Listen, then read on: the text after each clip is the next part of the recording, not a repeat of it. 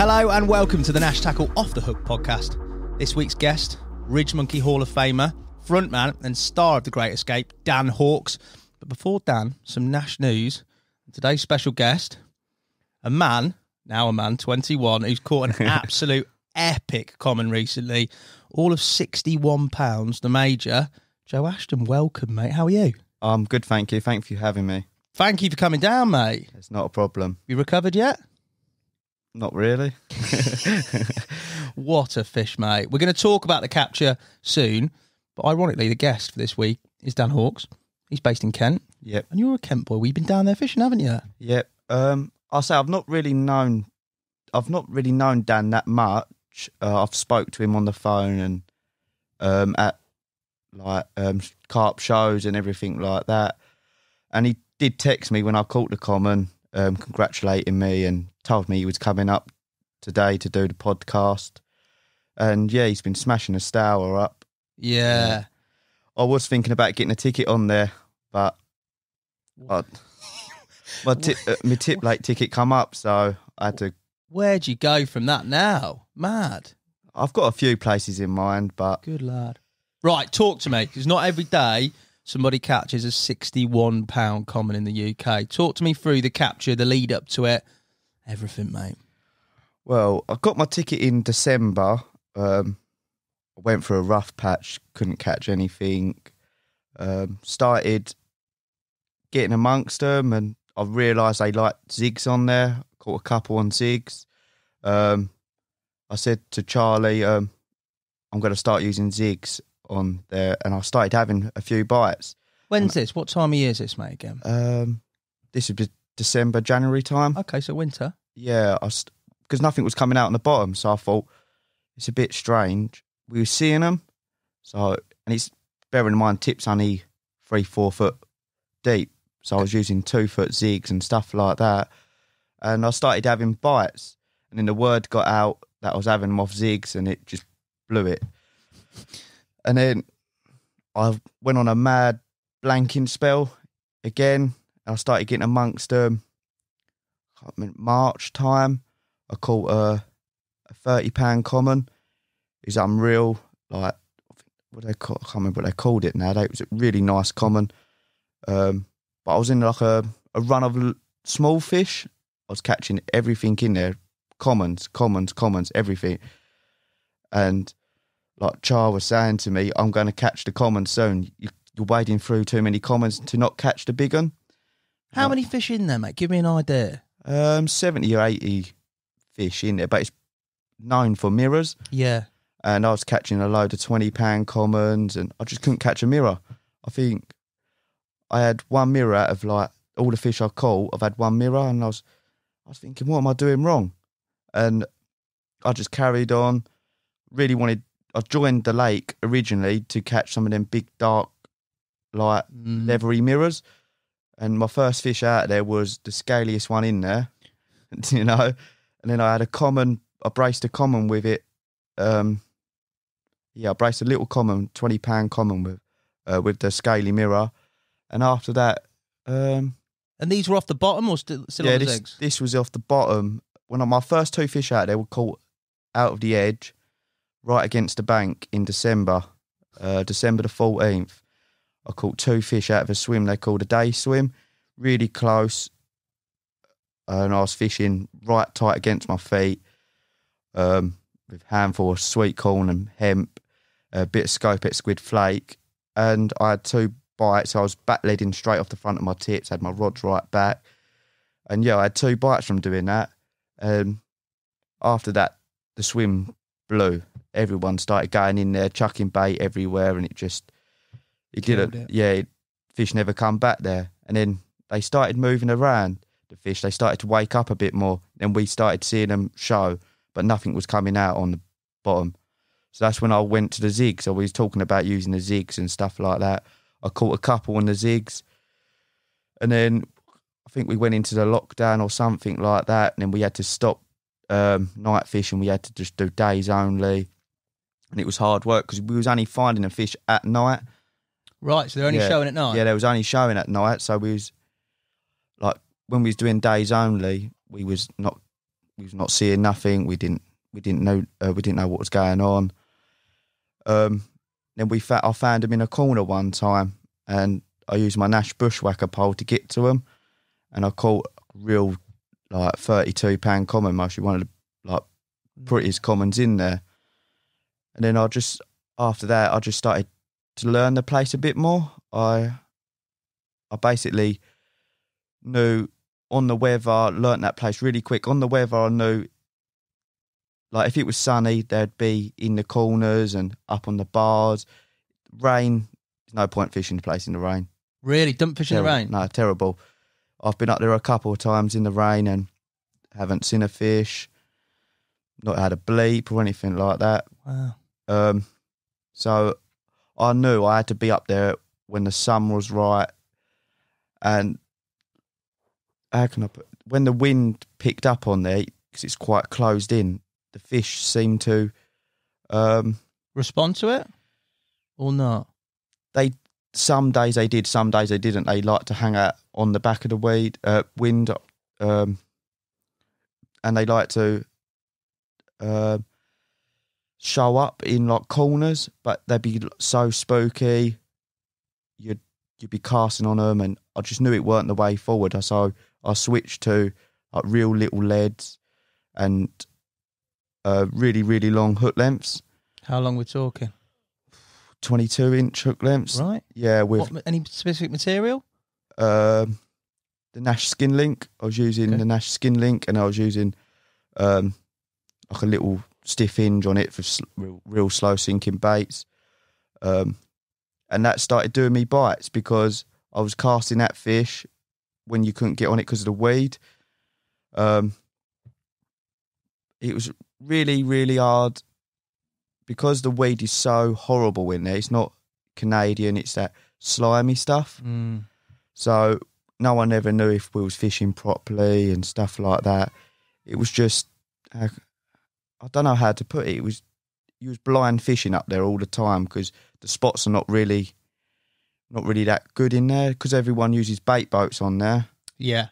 You're getting spots that are tiny and you're trying to find and cast around them. You couldn't, so that's why I switched to the real long hook lengths, and that did do me a lot of bites. And then, like I said, once I switched to that, it started doing me a lot more bites. I was catching 2s, 3s every time I was going. Right. And then, leading up to when I caught the common, it was just, I started work and I couldn't get no time to go or anything like that. And I thought the lake was going to be really busy, really, really busy. But when I turned up down there was 2, I think, or 3. I was thinking, this is a bit strange. But it was obvious the England game was on. Oh, yeah, of course. Yeah, so I thought, so I had a quick walk around. I thought, I never usually get in the good swims or anything like that. I've never fished the main swims. So all the main swims are free. And I thought, I'll have a quick walk around. I walked into one swim and it was black, this bay full of them. It was quite hot. The wind was trickling in there, and I was watching them cruise over a shallow area. And as I stood there, I was watching them. And I didn't make my mind up because I always had in my head, when I first got that ticket, I wanted to catch the common. Yeah. And you could always find that common. It's huge. Yeah. I've seen it in the edge. I've seen it on the bank a couple of times. I've seen it in the edge all the time. So I thought, the ones I see out on the bars, we couldn't see anything real big at the time. And I thought, right, let's go and see if I can go and check up in the other corner where it likes to live. And I went up there, I didn't see nothing. So I come back, set up in that swim. And I just thought, right, I've got to tie everything new up. I weren't rushing because I didn't want to spook them or anything like that. Yeah. I had to wait for them to drift off. Managed to get a little blowback rig out onto the bar. While I was setting up my other rod, I put another rod out on a set of pads. And while I was fishing on the pads, I was just literally sat down and I had a bite. And when I had a bite off one rod, I picked it up. It looked at me up down the back of the bar. And I thought, I was holding it for ages. I didn't gain nothing. And while I was holding my this rod, my other rod went. I've just dropped. Then I've just like placed, because I placed that one with a baiting spoon up tight to the pad, because I knew it was like a nice clean area there. Right. And I placed that one. My other rod started to go, so I was in like a really big mess. You know, I had 2 rods. I've only just put my rods out. It was only 10, 15 minutes of having 2 rods in the water, and I had 2 bites straight away. And while I was playing one, the other rod went. So I put that one down because it was locked me up on the back of the bar. Yeah. And then I picked the other rod up because I thought it was going to come out, but it went through the pads. And while I was standing, I could see it splashing about on the top of the pads, and I was thinking, I need it to swim back out. Yeah. So I had to undo my bow arm, let it swim back off, then shut my bow arm back up, and then start pumping it towards me, and it come out of the pads. And I literally managed to net that one. And I thought, right, let me try and get this one up, hold this one. While that one's in there, I'll just pick this rod up, see if it's moved. Freed itself, Yeah. And as I picked it up, it started to move. And I was thinking, oh, really? This is crazy. And I managed that one. I had it was a really horrible battle, that one, because it kept trying to do me round into it's a back channel. It kept trying to go up the back of there. Right. And I could hear it splashing. I couldn't see it, but I could hear it splashing around like behind me. And I stood there for ages, and all of a sudden I managed it come up the reed line, and also it just come in on the top, and I managed to net that, and I had 2 20-pound commons. And so I was over the moon. I thought, right, England's playing, I want to sit down now, get the rods out, sit down, have some food and watch the England game. So that's what I did. Well, that's what I was hoping to do. I photographed the 2 commons, I put them back, and I just managed to put 2 rods back out, and I was tying another rig up, and out the corner of my eye I see a fish show. And as I looked, I watched it bubble all the way back down towards this spot I knew was clean. So, and it fizzed. So I didn't bother with the rig. I chucked the rig on the thing. I just picked my rod up and cast into the area, and I got a real good drop. And I put it in the clip, wound it back, and it was clean. And I was like, right, that's where that rod's going, because I didn't know what to do with this other rod. Right. Because I hadn't seen nothing in that area. I just wanted to put the rods where the fish were. And I hadn't seen nothing in that area, so I thought to myself, right, I've made my mind up now. Yeah, job done. It's going in there. I put my little blowback rig on with 2 12mm bottom baits. I cast it out, missed it 3 or 4 times. I was thinking, I've just hit it first time. And all of a sudden I cast once, the drop I got on it, I couldn't tell you. It was so hard. Yeah. And I knew how many sections it was on the baiting pole to bait up to it. So I didn't have to spom, catapult. I didn't want to do none of that. So I just got my baiting pole out, tipped like my particle and that, my hemp and stuff like that in in the spoon. Yeah. And some little bit of crumb and stuff like that. Put it out. I'm actually done 3 or 4 like bait spoonfuls. Sat down, I thought, right, I'm going to put some food on, have some dinner and watch the football and chill out. And within 20 minutes, 10 minutes, I received it was a strange bite. It pulled up tight, really tight. And I was sitting there, I was thinking, because it's really shallow, I was thinking, oh, they picked me up coming through like a real big liner, and also it pulled out my clip. So I picked the rod up, I didn't know, and it just kited. And I was really weird. It felt really heavy, and it went round the back of a set of pads and locked me up in a bit of weed. But it only locked me up 10 seconds, and all of a sudden it come out. As it come towards me, it went round to my left into another set of pads, but it actually went in these ones. And I was standing there with the rod. I couldn't see enough. I could see the pads moving, the vortex is coming up, and I was thinking to myself, why is it vortexes come up? That's quite deep, that little bit there. And all of a sudden, as I pulled my rod, I see the head come out of the common. It come up between the pads. Oh. It was caught round a pad. And I stopped. I was like, oh my God, that's the common. That's the big one. That's horrible knowing you've got it. Yeah, and I was thinking, right, what do I do? And I could see my line lassoed like round a pad stem. Oh. I was thinking, right, this is not good. This is not good. And I remember, because the tip, they have like green garden chairs at the back of the swims, like for like guest chairs and stuff like that. Okay. And I chucked the one. I had one at the front of the swim, but I chucked it up the back of the swim. And I thought, I need to go and get that chair. So I undone my clutch, put the rod on the floor, had to run back to the back of the swim, pick the chair up, run back, hoping it was still on there. Knowing you've got the big one? Yeah, and I put the chair down on the floor, picked the rod back up, and within a couple of head shakes, I see the pad root snap. And I was in contact with it then, but he kept trying to keep going back there. But what was going through my head, I knew it was it, you know. And it was just like I was shaking. Yeah. And that common fight's really weird. Well, it did with me anyway. It was like every time I got it close, it was like really upside down and like headbutting the bottom. And its tail was splashing about on the surface. Well, like just burying its head down into it, like it's trying to get rid of the hook or shake it. That's crazy. I don't know. I've never seen it in my life. It was like it come towards me and all of a sudden it would turn up like virtually up and then just swim down and headbutt the bottom. And I was thinking, that's what's going on here. And all of a sudden it just come up. And as it come up towards me, I just managed to put the net underneath it. As it was coming towards me, I put the net under it. And I could feel its belly coming along the front of my cord, you know. And I was thinking, "This is huge. This is huge." And as I went to pick the net up, and it was still half hanging out, and I was shaking with the net. When it like flipped over, I just remember standing up, lifting the net up, looking down, and thinking, "Mate, I need to sit down because otherwise I'm going to pass out. It's that big, you know." And I was thinking, I can't. Hang on. And I just managed. I remember sitting down on the floor next to the net, ringing my dad and saying, "Dad, I've got the big one." And he went, "Don't lie." I said, "No, Dad, I promise you, I've got the big one." He went, "Joe, stop lying." I said, "I'm not."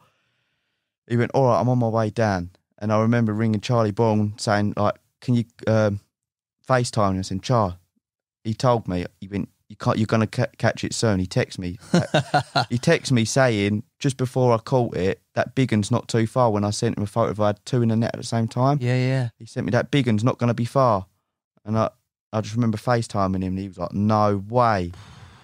And I rang my dad, wait till everyone come down and everything. Charlie left his girlfriend at his mum's house just to come and see the fish. Priorities, Charlie. Charlie's just in the back of the studio here laughing his head off. That's quality. Yeah, he rang me. He said, "Joe, don't let that go. I'm on my way down. My days. I'm leaving my girlfriend at my mum's house. I'm on my way down." And he come down, and a few of the other boys come round. My dad turned up, and I let everyone else get on with the weigh in, zero in. I didn't have nothing to do with it. And when they read the scales, I was blown away. I couldn't. Oh. And what a fish it was, you know. I mean, picking it up for the photos is an epic feat in itself, mate. Yeah, it was. With a fish that size, and I'm not exactly the biggest people, you know, and I was picking it up, it's just so top heavy. And yeah. You got some cracking photos though, mate, in the water. We'll overlay them, obviously, on this, but the 60-pound common in the UK, that is an elite club of anglers, mate. Yeah. Like I say, I was so blown away, and how can I put it?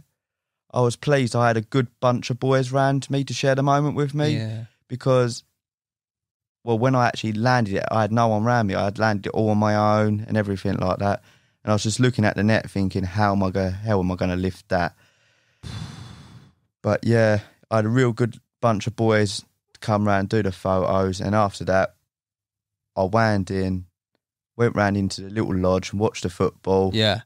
And yeah, I packed up and we packed up in the morning, went home and... What a fish, mate. What a moment. And it is literally the fish of a lifetime, mate. Yeah. And then, subsequently, obviously England did all right to a point. And then you had your 21st birthday on Saturday, didn't you? Yeah. Yeah. What a week that is. I know, it's been mad. Sunk in or not? No, not really. I don't think it will for a while, mate. But you've got some great photos. Any video footage or anything like that of it? Yeah, we have got a bit of video footage. Oh, nice. Yeah. But memory-wise, incredible, mate. And a top bit of angling. I've certainly got well, near, but nowhere really near to a 61 pound on the dot, wasn't it? Yeah, 61 pound on the dot. Where to now? You got some targets, you said. I still want to stay on the tip because I want to catch a couple of the big mirrors out of there. Right. There's still a few mirrors in there I'd like to catch, but I think next year I might go Averley. Okay. Watch out. We might be seeing a little bit more of you on the podcast, mate, if things go to plan. Yeah. But a massive thank you for coming in, mate. Yeah, brilliant capture, mate. Incredibly impressive at such a young age, mate. And all the best in your future angling. I'm going to go and get out a slightly older version of yourself. Mr. Hawks, he's going to kill me for saying that. But he hasn't caught the 60-pounder yet, but I think it's on his radar. Big love, mate. Thank you for coming in, Joe. Thank you for having me, Hassan.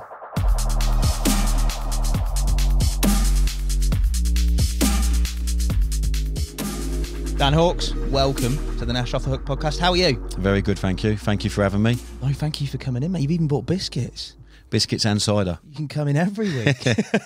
How have you been, man? What have you been up to recently? So I've literally not long come out of quarantine because very fortunate, got across to France, done a little session over there with Paul, my boss, but it was actually a holiday. But we both decided to go together, spend a week's holiday together and do a bit of fishing. But with that, you do have to quarantine. Yeah. Oriana, last 6 weeks has been really manic. I've been to Oriana, quarantine, been to Spain, France, quarantine, and then back on shop visits, going around fitting racking, day-to-day job, looking after the shops and squeezing in a couple of overnighters here and there. But anyone that knows me, I tell you know me relatively well, a million miles an hour, don't sit still. And you don't do things by halves either, mate. Family, busy work schedule, plus everything else that comes with the ship RidgeMonkey at the moment in terms of filming, mate. Yeah, I feel blessed as an individual because to get the opportunity to do what I do on a day-to-day basis, I love sales, I like talking to people, I like going into fishing tackle shops, I like driving around the country, which a lot of the salespeople don't actually like doing, but I don't really mind it. When I go on the European trips to Europe, some of the journeys are 27, 28 hours. So it's just day-to-day life. And when you do a job in the industry, you've got to go full bore. You can't go half-hearted, but you have to have a balance between family life and work life. And it is testing. I won't say to anyone it's not testing, but you get massive rewards, you know. Like I'm working in the industry for one of the biggest companies. I feel blessed every day. Sometimes I don't even class it as a job because it's enjoyable and... See, right, and that's how exactly you want to feel. We're going to pick up, I think there is a good place to start. So you as an individual, obviously you're at RidgeMonkey now, sales manager. Yeah, UK sales manager. UK sales manager. But in terms of your journey in the industry, how did it begin in terms of getting into the industry, your profession? So I've always been quite a keen angler from a young age. My granddad used to take me to Hive Canal when I was very, very small and some of the gravel pits at Lyd. So my granddad was there for me, my idol, done everything that someone should have done as a guardian. My mum was amazing, but she was concentrating taking me to football when my granddad stepped up and done the dad things. Took me fishing, outdoors, and I just absolutely loved it. But my football really took off and I was playing football at quite a good level for quite a chunk of my teenage years up to 18, 19, 20. What sort of level? What are we talking? Well, I wasn't getting paid, right? But I was playing at quite good levels, county football, and I'm actually gone back to playing county football now. So 34 years old, playing county football. Hey, should have got on the England team, mate. Could have done with you. Never that good. Credit to them as well, what they achieved. Oh, mega. So yeah, I touched on, been fishing with my granddad, just little things, fishing the canal, no carp involved. It was all roach, rudd, skimmers, just getting a feel for it. He liked fishing. He was based at the army base down at Lyd. And when he was, there was 3 times at the weekend, he'd take me fishing, take me to football to watch Tottenham, big Tottenham fan. So my childhood was that. Then football was a big key part of it. But then I got a job at the Channel Tunnel. I worked at the railway there. Right. And well, I think I was 19 at the time. I worked there for quite a few years, but it was shift work and I hadn't really got to grips with it too well. I'd worked there for quite a while. I was doing night work. My partner now is my wife, Emma. She had a baby, my son Joseph, well, we had a baby, my son Joseph. And the job at the tunnel was quite stressful having a newborn. So I was doing shifts that was 11 o'clock at night through till 7 o'clock in the morning, or 7 o'clock in the morning through till 3 in the afternoon, or 3 to 11. And it was never no given pattern, working weekends. The money was okay for that sort of age that I was, but... How old were you? 19. Working there with quite a few good mates, good laughs. But I did it for 3-4 years. No, I started there when I was at 17 and a half in a different role. And then I moved on to like platform supervisors and being involved with the Eurotunnel. There's like a chocking. There's loads of different like departments and areas you could be at. And some of my mates are still there now, God bless them, and they love it. It's just like a real... And they've worked there since I've worked there. Yeah. They've just never had a different path in life and just decided to stay. But when I was there, and my wife could see it was really getting stressful, I was doing night shifts. My son would be crying in the morning as babies do, and I'd get up, and it's really hard to get in sort of shift pattern life. When I had a newborn, it wasn't too hard when I didn't have a son. And then my wife came home one day and said, I know how much you love fishing.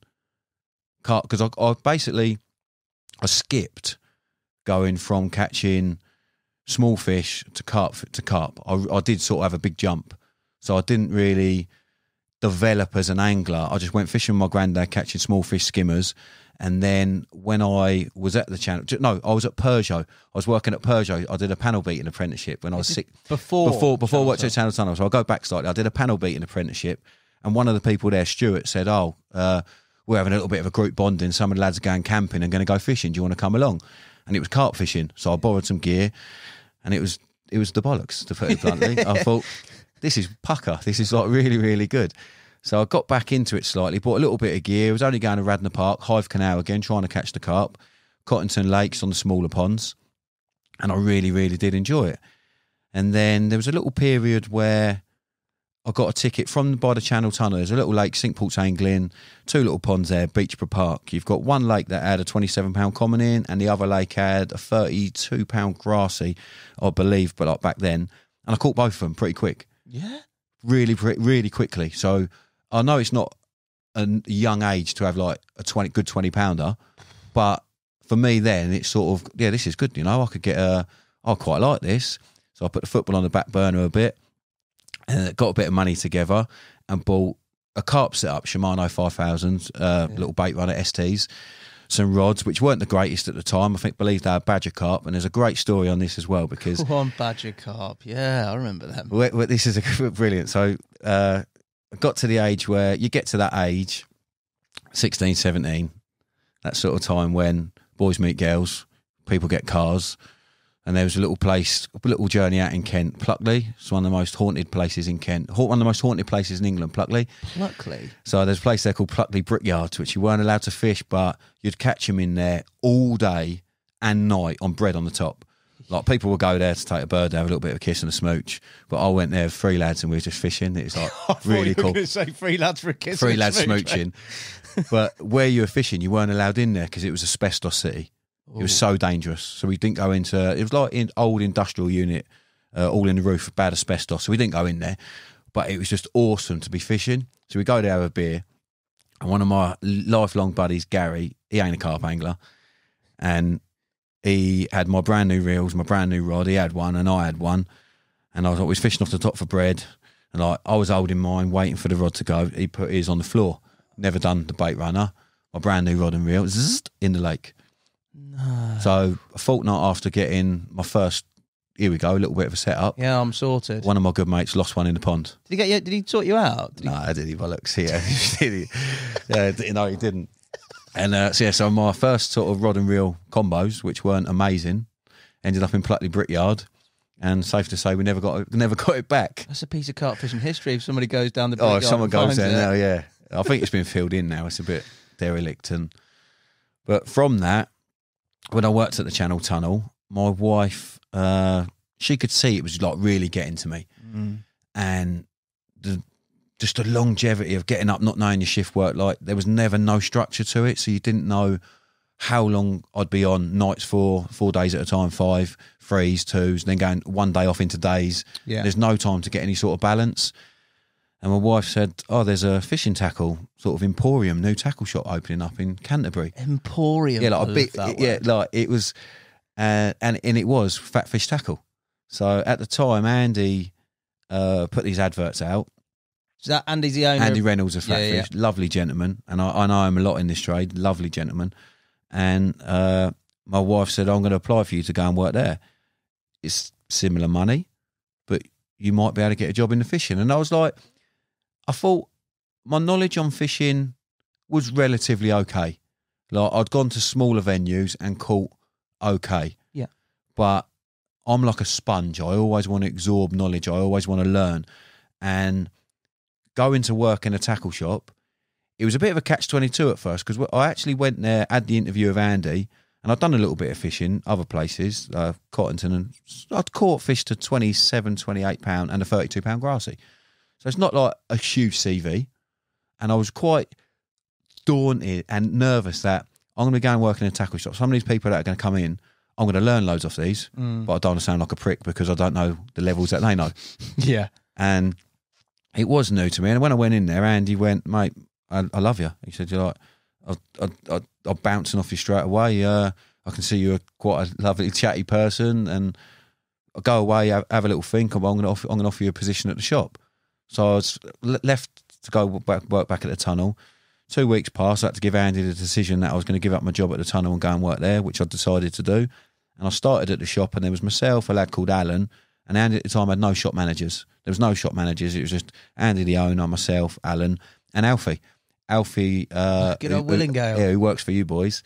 He was the junior who was going to come in at the weekends, do the odd Saturdays. Mum and Dad would drop him off because he was still a young lad then. Yeah. But he became an integral part of what we achieved in a very short period of time at Phat Fish. We turned an area, the shop was a old carpentry unit. When I turned up from the interview, ankle deep in sawdust, mezzanine up top, like all workman's materials and equipment. But Andy had a vision, and I knew from that interview, the way that he spoke and the conviction of what he told me, I knew it would be a success because of his vision. And I thought to myself, when I left there, I thought, he's got drive, he's got vision, he's got ambition, this fella. I could learn a lot of this gentleman. And I did. And I learned a lot about myself. I learned a lot about him. I learned a lot about business. I learned a lot about the trade. I learned a lot about the whole fishing industry. Andy's very, very good friends with Danny Fairbrass, so I got to know the guys at Corder really well. Over my time at the shop, I got to know Alan and Kevin quite well from you here, for coming to do the trade shows. And the shop was just, it was a breath of fresh air for that area. That area of Canterbury is the mecca in Kent for carp fishing. You've got, at the time, 8-9 lakes around that area that got 40 pounders in, but no real suitable tackle shop. And he had the vision, 3,000 square feet. I'm going to turn this into a superstore, and he did. And he did it by his hard work, his dream, his beliefs, his passion. But then his passion and beliefs turned into my passion and beliefs, Alfie's passion and beliefs, the other lads' their passion and beliefs. And he had that sort of aura about him where he wouldn't stand for any nonsense. He wouldn't stand for any shit. He had a level of expectation. If he didn't have that level of expectation, unfortunately, he probably would have got released or gone. But we all loved the buzz, like customers coming in. And over my time at the shop, I worked there for a good few years. I think I worked there for 3.5 years. And after 6 months, Andy actually made me a store manager. So I had quite a lot of responsibility. I was locking up the shop. I was doing the alarm systems. I was on call if we ever had a break-in, and we actually had one. A break-in, but they didn't get in. They didn't get a lot of stuff. Right. The alarm system did what it had to do, and I was there, and the police was there, and the owner of the actual unit, they arrived as well, so it served its purpose. But that tackle shop was a big step in, for me, in life development, because until that point, I'd always worked on the railway. I'd been a grafter. From leaving school, I'd been a grafter, tried my hand at panel beating. Another opportunity came up, building roof trusses for one of my pals, so I went and worked doing some roof trussing. Yeah. Another opportunity came up to go and work on the railway, so I took that and I seized it with both hands. And I was very nervous to go and work in the shop, as I said, because you got some very good anglers in Kent, some historical anglers in Kent that have achieved so much in their angling, that have gone on to catch British record fish from Kent, and they're going to be customers that are coming in the shop. So I knew I had to be sharp. I had to not talk the talk, but I had to be opinionated and not just think that what I've learned in a short period of time is the be all and end all, because everyone's got an opinion, whether everyone likes it or not. You got to listen to people. When people are telling you advice, whether it be rigs, watercraft, sales, involvement with money, cash flow, I try and turn my hand to be the best of what I can do in whatever I put my hand to. And I felt in the short period that, I say short period, 3.5 years of running that tackle shop for Andy, I believe I was a good servant for him, and I believe I helped make it a success that it is now. And that wasn't just through me, it was through Alfie, it was through Mark, another lad who came in, and the staff that he's now got there now. It's easy to build a reputation and get to the top. Once you're at the top, if you get complacent, it's very easy and fast to come back down. You know, and that's what Andy sort of built into us. We want to work to be up there with the likes of the Tackle Boxes, the Johnson Rosses, the Yateleys at the time, where they were the superstores. They had the meccas of fishing shops. They had brochures and catalogues, 300 pages long, like an old Littlewoods catalogue for fishing equipment. You know, and they were the mecca. And if we could be a percentage of what they was doing right, we'd excelled for that area. And that's what we wanted to do. And we achieved it. And I know the lads are achieving it now. And it's an incredible shop. And I've gone on to nice things, progressed in the trade, and so's Alfie. And I don't doubt that it's one of those shops that other staff members in there could progress because of Andy's business leadership, his aura, the way that he's very business minded, but he cares about his staff, and he does want them to succeed, and he wants them to achieve things in life, you know. And he's got his own family that are all doing very well. He's very comfortable, and I've moved on to think about my family and progress in my life. Yeah. But it was a great start to my life journey, because until that point, I'd never done sales, Hassan, and everyone tells me that I'm relatively good at sales. Yeah. Like, sales is a confident thing, but you've got to be a people person. You can't neglect things. You can't neglect returns. You can't neglect issues. You can't neglect shops. And I genuinely, you know, before I worked for a big retailer, and I think every single tackle shop that I've been in subsequently, and the tackle shops I spoke to even the time when I was there, they all said, in terms of salespeople, in terms of sort of that professional but also personal relationship with them, they all rated you, mate. So that is testament to your work, because you can't really fake that. It's quite an honest conversation they're having with somebody who's not involved with you, and they're telling me that. So that is testament, but a lot of that is down to your communication. And as you said there, you've learnt that in a way through going in the tackle shop, different anglers coming in and having to adjust how you speak. But you must have some affinity, like gift of the gab from day one, because you can't. There's some people that can be in that environment but wouldn't take it on. See, in that regard, my mum always says that I got that from my nan and granddad, because when they lived on the marsh, when my granddad came out of the army, they ran a charity shop. Right. It sounds like quite bad, but without charity shops, there's a lot of people that are not going to get nothing in life. You know, we all take things for granted day to day, and for the people that donate and give to other people, they're making a lot of people's lives change. And my nan was always someone. She didn't realise until she passed away, bless her, that my nan had a lot of money. My nan didn't have, she had money. Yeah. But she would never spend money. She would always accumulate it. Yeah. And her and my granddad wouldn't have any luxuries, any royalties. And when I was growing up, apart from going to watch Tottenham, that was my main true love, my royalties were football and Tottenham. Yeah. So I didn't really have loads as a child growing up. I didn't have I had nice things, but it was a case of, when I had nice things, I looked after them and I made them last, like longevity, because I wouldn't know when I'd get the next one. Yeah. So, and my nan and granddad, they used to have a shop in Rye by Canberra Sands, and the sole purpose of having that shop was everything they sold, they gave all the money to the Donkey Sanctuary in Dorset to give to charity. And when my nan passed away, a big chunk of sort of life savings, she gave to charity, and that was the people they were. But they were very good at selling, but they didn't sell to benefit themselves. No. They sold to benefit charities. And my mum just thinks that because I was around them at like Lig Club days, there used to be an event, Lig Club Day, and I'd always go there, help out and bag things up when they're selling like bric-a-brac, pieces of porcelain that you see in like somewhere in Spain, a terracotta place, you know, like, which isn't amazing stuff, but they'd sell it for 50p and it'd all go to charity, and I'd bag it up and I'd be learning off them. So my mum believes that I got the patter and that off them. But I think being in and around people, and the biggest factor I can say which has helped me in sales for Sonik, because I worked for Sonik Sports previous to RidgeMonkey, which I'll touch on, is I've been now both sides of the counter. Yeah. When I worked at Phat Fish, I saw the representatives from brands who used to come in and see me, and the ones that sort of, in a way, had an aura about them as well, where they would come in and they would service a shop how the shop would want to be serviced. There was some that would, I won't name names because it's just not fair to do that. There was some that would come in and they would basically, I'd be busy with customers, or Andy would. They'd go over to their racking area display and they'd already write down the items that are missing, which I think's quite rude to do. And so did Andy, and he's like, anyone who does that, they won't have an order. You know, we will tell them what we want, and we phone up. And but the other thing, mate, like when you shop appointments, they're very important.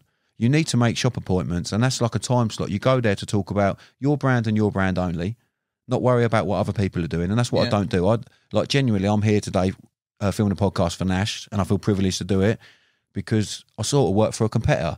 Well, there's no bad blood between anyone's brands, but when you've got them time slots and allocation in shops, the staff's time's really important.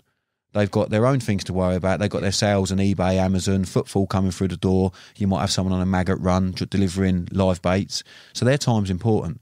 They don't need me going in there talking about what a salesperson from someone else is doing or how's this selling. I concentrate solely on what we're doing. Yeah. You can only worry about yourself. You can't worry about what others are doing. So-and-so smashing it, mate. Good luck to them. Fair play. You know what? I think that's the mark of somebody successful as well. I see it a lot, and again, I'm not going to name names, but I see a lot of people who sort of deflect from what they're doing by thinking about other people or belittling other people or other brands or whatever it may be. You can't. Everybody who's successful does. You can't. You can only think about yourself. You're successful if you've got driven. If you're driven, you're enthusiastic. That helps massively. You know, don't get me wrong. If you're selling something that you actually believe in, selling it is very easy. Yeah. Backed up with marketing from a strong brand, products sell. If you've got enthusiasm, beliefs and marketing, products will sell. But I go back a little bit. Like with regards to the reps that come in, there was some that just had it. Like, I don't think appearance isn't everything, but if you go in smart, sharp, polite, notepad, tablet, you actually worry and you become friends with the shop staff. So we had reps that would come in that become friends with me. So I saw the ones that were doing it right and the ones that I believed were doing certain things wrong. So when I had the opportunity to leave Sonik, I did a show for Phat Fish Tackle. I did a lot of shows for Phat Fish, and I did a show in conjunction with Sonik Sports. And lo and behold, after the show, one of the salespeople who was there, Paul, he left and bought a fishery in France. So Ian McCormack, who was at Sonik, came up to me and said, Dan, what you've sold at this show is actually phenomenal.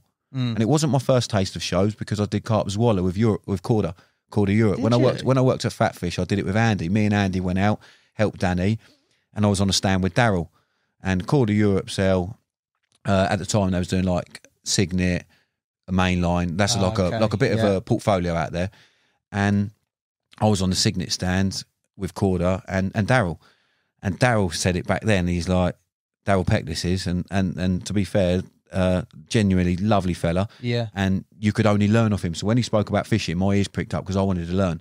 He's pretty useful, and he was like, all the way back then, doing the same with me with sales. Because he was like, fucking hell, this kid is on fire. Yeah. This kid is selling loads of gear, and these are foreigners. That's a big show as well. Yeah, and they're foreigners. And I speak quite quick, but when, again, I adapted.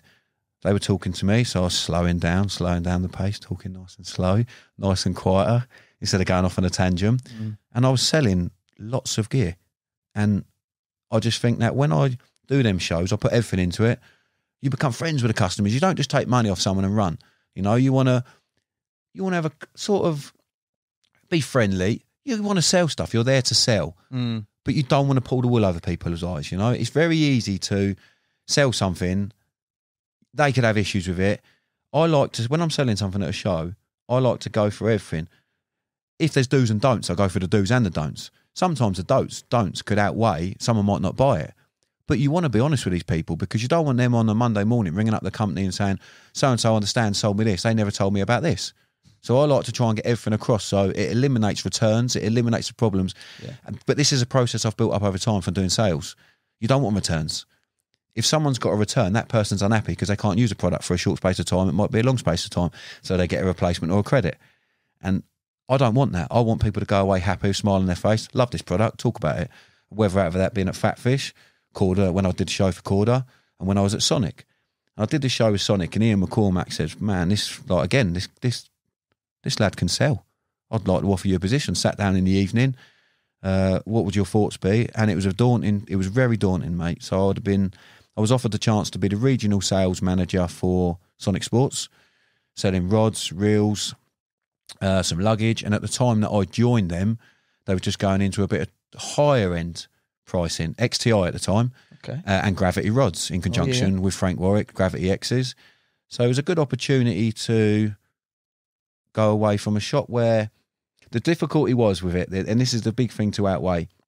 Loved working for Andy, loved the whole community in Canterbury, because that's where I've learned. Because when I was at Phat Fish, I cut my teeth on all the lakes around there, sort of dipped my toe in all of them to learn off the anglers that were fishing there and the big fish that resided in them lakes. And I'll touch on some fish locally in a little while. But when he offered me this job opportunity, so I had to weigh it up. Phat Fish Tackle's 10 minutes from my house. I'd gone from working at the Channel Tunnel, doing all these different hours. Family work balance was sort of on the sway. But now I'm running a shop, Monday to Friday, the odd Saturday, 10 minutes from home. Got lakes on my doorstep, fishing 1-2 nights a week. The wife's happy, I'm happy. Great balance. Yeah. Or I can go and be a regional sales manager and cover from Bournemouth to Norwich.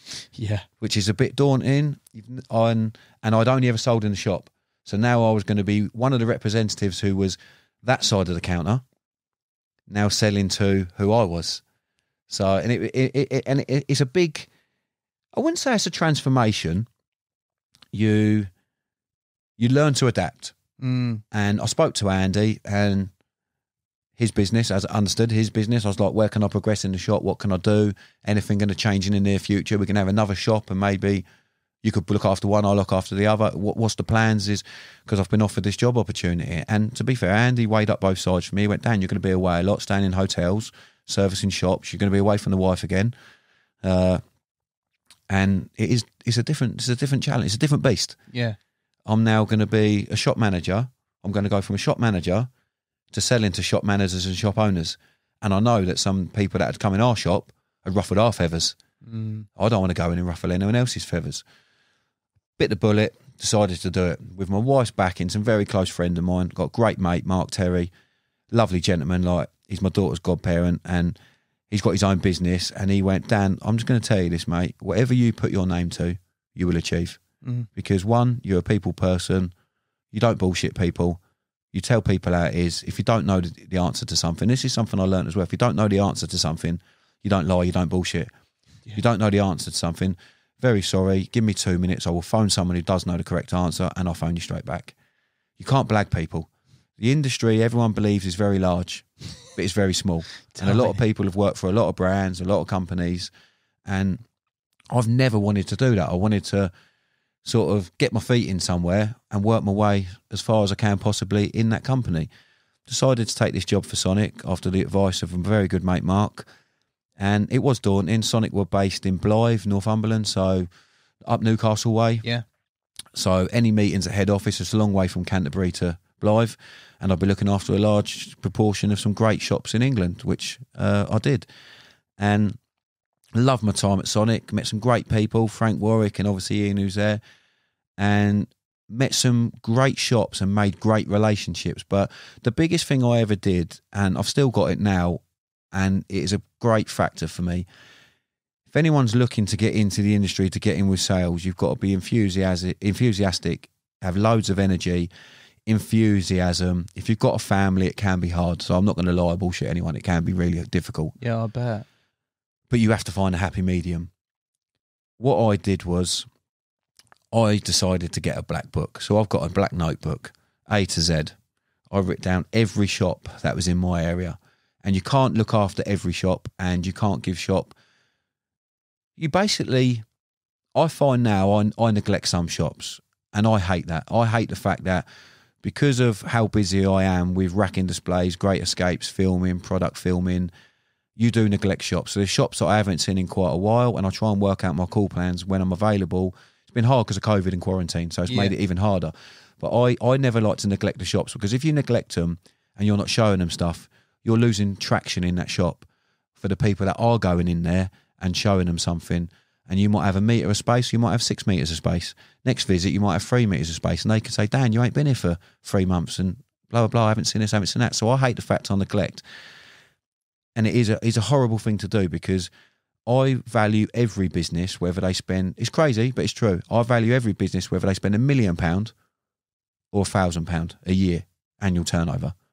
Because how do you know that that person might get silent investment or silent backing, and they might end up having 3, 4, 5 shops? You just don't know. Yeah. So you've got to value everyone. You've got to give everyone the same integrity, the same respect, the same time. And it is very hard when you've got lots of shops, lots of commitment to do that. And neglect does come in, and I don't like it. But so when I decided to go from the shop to the trade side of selling to the shops, I got myself a black book. And this has really helped me. So I'd have like Alan, A&R Tackle, lovely shop. I know obviously his name.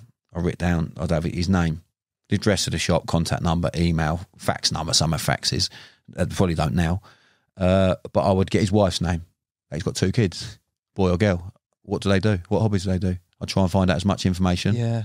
And I know that information. Stick it in your black book. So I know when I phone them up, and he say to me, all right, Dan, how are you? How's the family?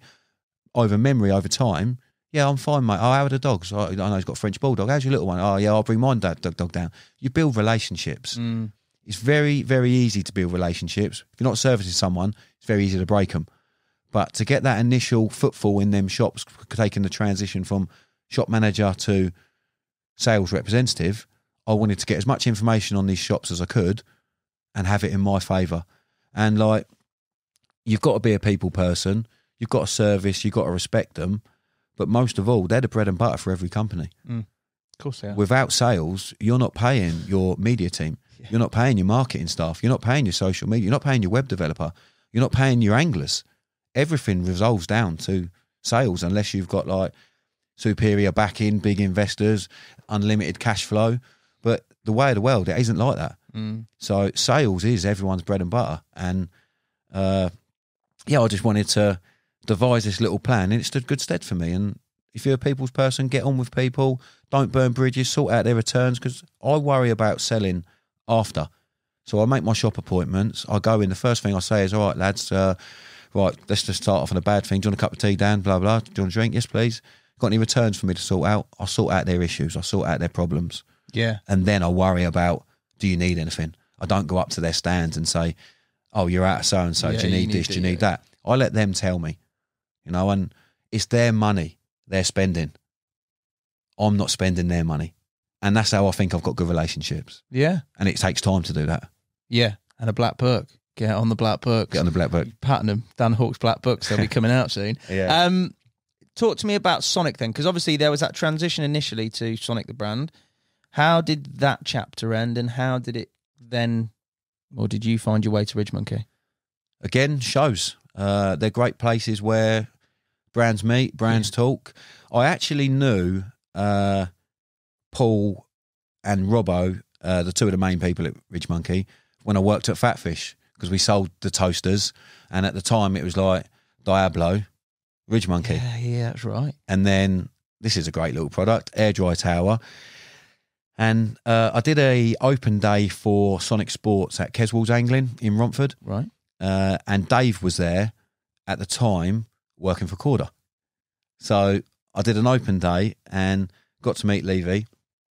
Always respected Dave as an angler, because your time coming through fishing, you see a lot of people over social media, well-respected anglers, you see a lot of them. And when you go into, like, I was a salesperson, like, I don't class myself as a named angler now. I certainly didn't back then when I was a salesman for Sonik, and I'm in a shop with Dave Levy, who's working for Corda Developments, one of the powerhouses in carp fishing. Yeah. So I did this open day of Dave, and again, he was like, fucking hell, mate, you're selling a lot of gear in here. You are like, wow, what are you doing? I just go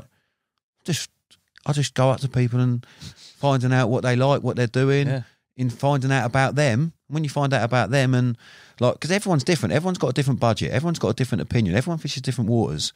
So to give someone the perception that you're the same as me, or the next person who walks through that door is the same as another person who works there, they're not. Everyone's different, and everyone's capabilities are different, everyone's mentality is different. And that's how I look at people. I don't think, and even when I'm fishing, if I see two people doing the same thing, they might be doing the same approach, but one might feel the lead down better than someone else. Everybody's unique. Everybody's different. And when you go to these people, some people come up to you with bags of money. It's like a game of poker. They show you their hand straight away. I've got £700, mate, to spend on a set of rods. Oh, £700. Okay. Well, do you want like X, Y, Z, blah, blah, blah. The other person might come up and say, mate, unfortunately, I've got 150 quid for 3 rods. Well, then you've got to go to this budget. Casting capabilities aren't the greatest and blah, blah. And even if people have got bags of money, I didn't necessarily always sell them the best. Yeah. I'd sell them what they needed for the venue that they're fishing. And then they'd come back to me in a year's time and say, thanks very much, mate. You really helped me. Got better at my casting. Got better at this. I now want to go to the next level. So it's repeat custom, isn't it? It is. I don't think like, just because someone's got loads of money or someone shows they got loads of money might not mean that they haven't. You know what people are like? Some people are blasé. Like, have a wallet full of money, but you go to the bar, they're the last one to buy around. Yeah. Yeah. Just like, they're just like walking around and like, Billy Big Bollocks, like, big motor outside. Yeah, it's on 80 grand finance. Well done, mate. We could all do that if we really wanted to. But some people genuinely have got money. Yeah. But you haven't always got to sell someone. Some people want the best, so they buy the best. I used to always think, like, if I can sell someone the items that will get them fishing well, get them fishing effectively, then in a year's time they come back and buy the best if they want to, you know. And I did this day with Dave, and lo and behold, about 4 months after Dave joined RidgeMonkey, it's been the greatest acquisition RidgeMonkey's done, because Dave Levy's Dave Levy. He's like the most hard-working, ruthless carp angler. He's a machine, isn't he? Like, the biggest thing Dave said to me, like, I love catching fish, I like getting bites, and he said, Dan, you got the capabilities and the angling ability. When you turn up at a venue, change your mindset. Go there that you want to catch the biggest fish at every given opportunity, and then leave with your head held high. And that is what he does. He turns up at venues. And his main sole target is, some lakes are a bit different. Like, he's fishes some places where it ain't the biggest, but it's the bollocks. It like is so much history about it. He goes there for that one fish. He's so tunneled vision, and that's what I think you need. A good, he's not a full-time angler. He's a paid angler, an angling consultant. You need that tunnel vision and drive when you're doing what he's doing week on week. You can't just go to smash them up, hit them up venues and have loads of pictures for social. He wants that one that is great on social, but it means everything to him. And he's put that mindset into me now, where from doing the great escapes and the filming with him and the time around him, again, the sponge thing, you become absorbent. You learn off good people. And he's one of the best I've ever learned off. And yeah, being in and around him, you can only ever better yourself. And that's the sort of thing I've took from him as an angler. Yeah. But yeah, he was at RidgeMonkey, and I was working for a show, the Big One show, and he went, Dan, you got to meet Paul. I said, I spoke to him on the phone because I used to buy off him for Phat Fish. And when, come and have a little chat with him. And if this is a funny story, this is, and Paul brings this up all the time. So I didn't meet him, setting up the stands, it was quite frantic, but they was at a bar that night. Right. And at the shows, everyone goes out for a beer, has a laugh. I was out with the Sonik lads and couldn't make it up. Coming through reception at this bar, there was Paul, Jay, Dave and Derek. And Derek used to be RidgeMonkey's returns manager. Bless him, he was like the heartbeat of the company. He was like, him and Gareth were the heartbeats of the company, where they done so much but didn't get the credit that those two deserved. Yeah. So I dealt with my time a lot with Gareth. Gareth, absolute beautiful man. Yeah. In every way. And this guy Wezzo was the same. He was our returns manager. I never met him, but everyone says the same. Yeah. And unfortunately, he passed away, and it hit the whole company and all of us hard because he was such an integral part. And this Derek was quite an old boy, Scouser, Everton fan, top guy, genuine top guy, like mega guy.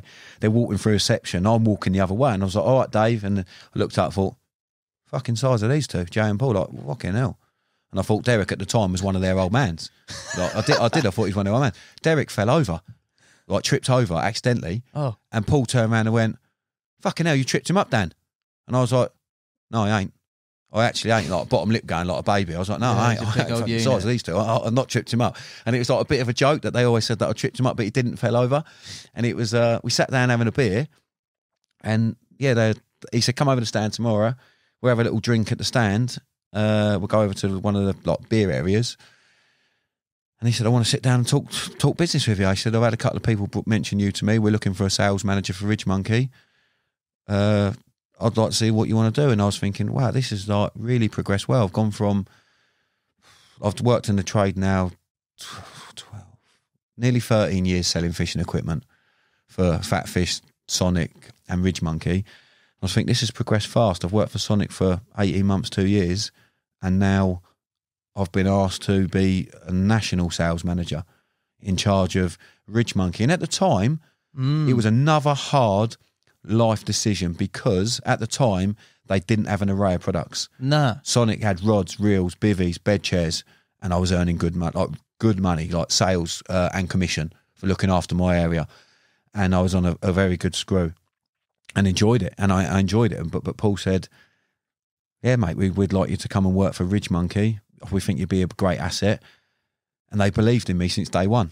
They genuinely, Dave put good words in. They watched me. They said they spoke to shops again. They spoke to find out, oh, Dan looks after your shop for so-and-so. How's he getting on? Oh, he's an asset to Sonik. He's really good. So that was sort of it. Paul gave me the opportunity, big life decision, company based in Liverpool, me based in Kent, looking after, at the time, the whole of the UK. It was very, very daunting task. But I like daunting tasks. I like challenges. And if I believe I can do the best of my ability at something, and I'd be working for a brand, they gave me a little insight into what was coming. Okay. So I was going to say, because on paper, you dressed it up nicely. On paper, if I've got Sonik, established company, you're doing an area sales job. And that's going well. It's going well, and it's a big company. It's pretty solid. Yeah. You've got RidgeMonkey, who, when they came on, I remember working when I was at Carpology at the time, Power Pack came out, brilliant. Toaster, everybody using it. Maybe the start of Bivvy Lights, maybe the first one, but there was 3 products that really stood out. The rest of it was a bit of an unknown. Yes. I would probably have gone safe, especially with a little nipper and stuff, and stayed at Sonik. Again, I think it comes down to when you believe in someone. Like Andy at Phat Fish believed in me. I believed in him. Ian McCormick at Sonik believed in me. I believed in him. Paul believed in me from the moment that I met him. And I believed in his, again, he's got that business aura, the will to succeed, the drive, the passion, the enthusiasm, not sleeping at night, doing things 24 hours a day to get things done, hitting deadlines. And he said to me that, Dan, we got a 5-year plan for RidgeMonkey, and they were like a couple of years in. That 5-year now plan has now been achieved, and they're now working to the next 5-year plan. So what he has said has been no bullshit, just hard work, dedication, and he's done it. So I was like, I'm going to take this job. This is going to be a risk, but I like risks. I don't do anything half-hearted. If I can put my effort, enthusiasm, my beliefs of the way that I think I can do this job to the thoughts and dreams that Paul had for the brand at that time, I thought this is a good partnership. Like, I'm a bit similar to him. I've got the work ethic, I've got the drive, I've got the enthusiasm, I've got the passion, just like you have here with Alan. Yeah. There ain't anyone in the trade who's got the enthusiasm, the bubbliness, the work ethic that he gives. Yeah. And I'm like a jack in the box, the same. I can't sit still. And when Paul gave me the proposition, I took it. And I think I've took it, and I've helped take it to the next level through my hard work and dedication. Mate, I just look at it as a sort of a new startup in the time that it started to where you are now in, let's face it, a very short period of time. That's a great effort, an unbelievable effort. And a lot of that's down to marketing, product development. Like, there's a lot of unsung heroes in the brand, and as every brand. Yeah. The faces of the companies get the plaudits, but also, mate, they cop the shit, the negativity, the trolling. So it's a hard balance. Like, everyone's been trolled. You all get people say that your products are wank, they're no good. You get trolled at, like, what does that bloke know? Like, everyone gets trolled, and it's part and parcel of being. Again, I don't believe I'm a named angler. I don't believe I'm certainly a sponsored angler for RidgeMonkey and a few other brands now. And people ask me, like, to get, like, I don't do tutorials, but I've given a few people a tutorial, but I've never charged them. I'll do it free of charge because of... You're going to be inundated now, mate. No. Set your inbox. Dan Hawks on Instagram. No, like, I'm too busy, but there is, like, the people that do tutorials and they charge, there's reason to, because they're the best of the rest, the creme de la creme, and they've been there, they've achieved it. They've forgotten what most will ever know. But if I can help someone take away a few factors on a short session, then I'm going away happy, that they're going away happy. Talk to me about two things. Happens to everyone, trolling. How do you respond to that? Because it's imminent for everybody, especially if you're involved with brands. Yeah. How do you deal with that? What do you do? Does it affect you? I'm quite an open person, an honest person, and I haven't properly yet been directly targeted by, say, someone who's digging me out on social media. They dig the brand out for an item, and then you get tagged in it, you get pulled into it, as everyone does. And I'm always very diplomatic. Like, I will reply to the person if they're digging the brand out, but not heated. I will do it in a way where I conduct myself professionally as a sales manager. If it's an issue of a product, I'll conduct myself professionally and say, completely understand, mate. Here's the contact number for them, or ping me your mobile number. I'll direct message you or I'll direct call you. But do you really have to put that on social media to cause brands trouble? Like, I don't like it when I see, I don't work for, I only work for RidgeMonkey. Yeah. I don't like it when I see that you guys have to do sort of videos to combat trolls, or other people at other brands or brands are getting trolled. I don't, and in football, like, look at the football recently. Like, them guys have given everything for our country, and they're in a privileged position. They're paid lots of money. They're the faces of the Euros for our country. Yeah, but they don't deserve to be slated. Yes, I understand if someone's got an issue with a product, that is the brand's problem. I understand that completely. That is the brand's problem. It isn't an individual who's caused that problem. If someone, like on lakes, I hate negativity, and I'll touch on it later in a bit. I hate it. Like, I would love it if there weren't trolls, but there wasn't internet negativity. But do you know the thing that comes with internet negativity? Positivity. Because you see the people that are the brand lovers, the people that like the brand, that are defending. And we don't want people, if it's our brand, your brand, or other brands out there, we don't need the general public, but it just shows that there's normal people out there. Yeah. That everyone has problems, right? I'll tell you this now. Everyone has problems. Everyone has problems with quality control. Everyone has problems with shipping. At the moment, the fishing industry is in turmoil because of shipping. And it's not just the fishing industry. It's pharmaceuticals. It's people delivering carpentry equipment, tool workers. Everyone is having big problems with shipping. So I understand the frustration of people who have laid down deposits, or they're going away and they need products to come through from our brand or someone else's. Without me swimming out in that ocean and trying to bring a bait boat, for example, we're releasing our bait boats. They're in a couple of weeks. By the time this goes out, they'll probably be out. And that's been a headache for me because we've sold a lot on pre-order. Yeah. Shops have sold a lot on pre-order. And I understand the customer's frustration. I understand it completely. If I had bought something and paid all that money out, I would have wanted it at the quickest opportunity. But when it's stuck out of the sea and there's shipping delays and then there's customs delays, these aren't excuses, Hassan. I'm not like trying to say... I know, mate. And I'm not trying to say it where it's just our brand. It is the world at the moment. And you see the rise in shipping containers. The customers at the moment aren't really getting a massive increase in all the products. The brands are taking a hit. Yeah. Yes, some things have had to go up. Some things the brands have took hit on percentages. And like, we've air freighted a lot of items in to keep shops and customers happy and made minimal money. Yeah. Because you want to keep face. Yeah, just because you want to supply the demand. Yeah. But the customers don't know that. They don't know if it comes here by land, sea, Usain Bolt running it across the... Like, they don't know how it gets here. They don't care how it gets here. No. If they've paid money, they want their products, and I understand that. But to be negative, writing all over social media, being like... What I don't like is, like, brands cop it because of issues with returns. If an angler's done something, or for whatever reason, yes, do it. But sort your issues out with that individual person. Don't put it all over social media. Yeah. But you can't beat trolls. If someone's that sort of person, they've got it in their mindset, they want to do it, they're going to do it. You know, and that's my faults. Yeah. And, like, I haven't. The brand's been targeted, yes. Yeah.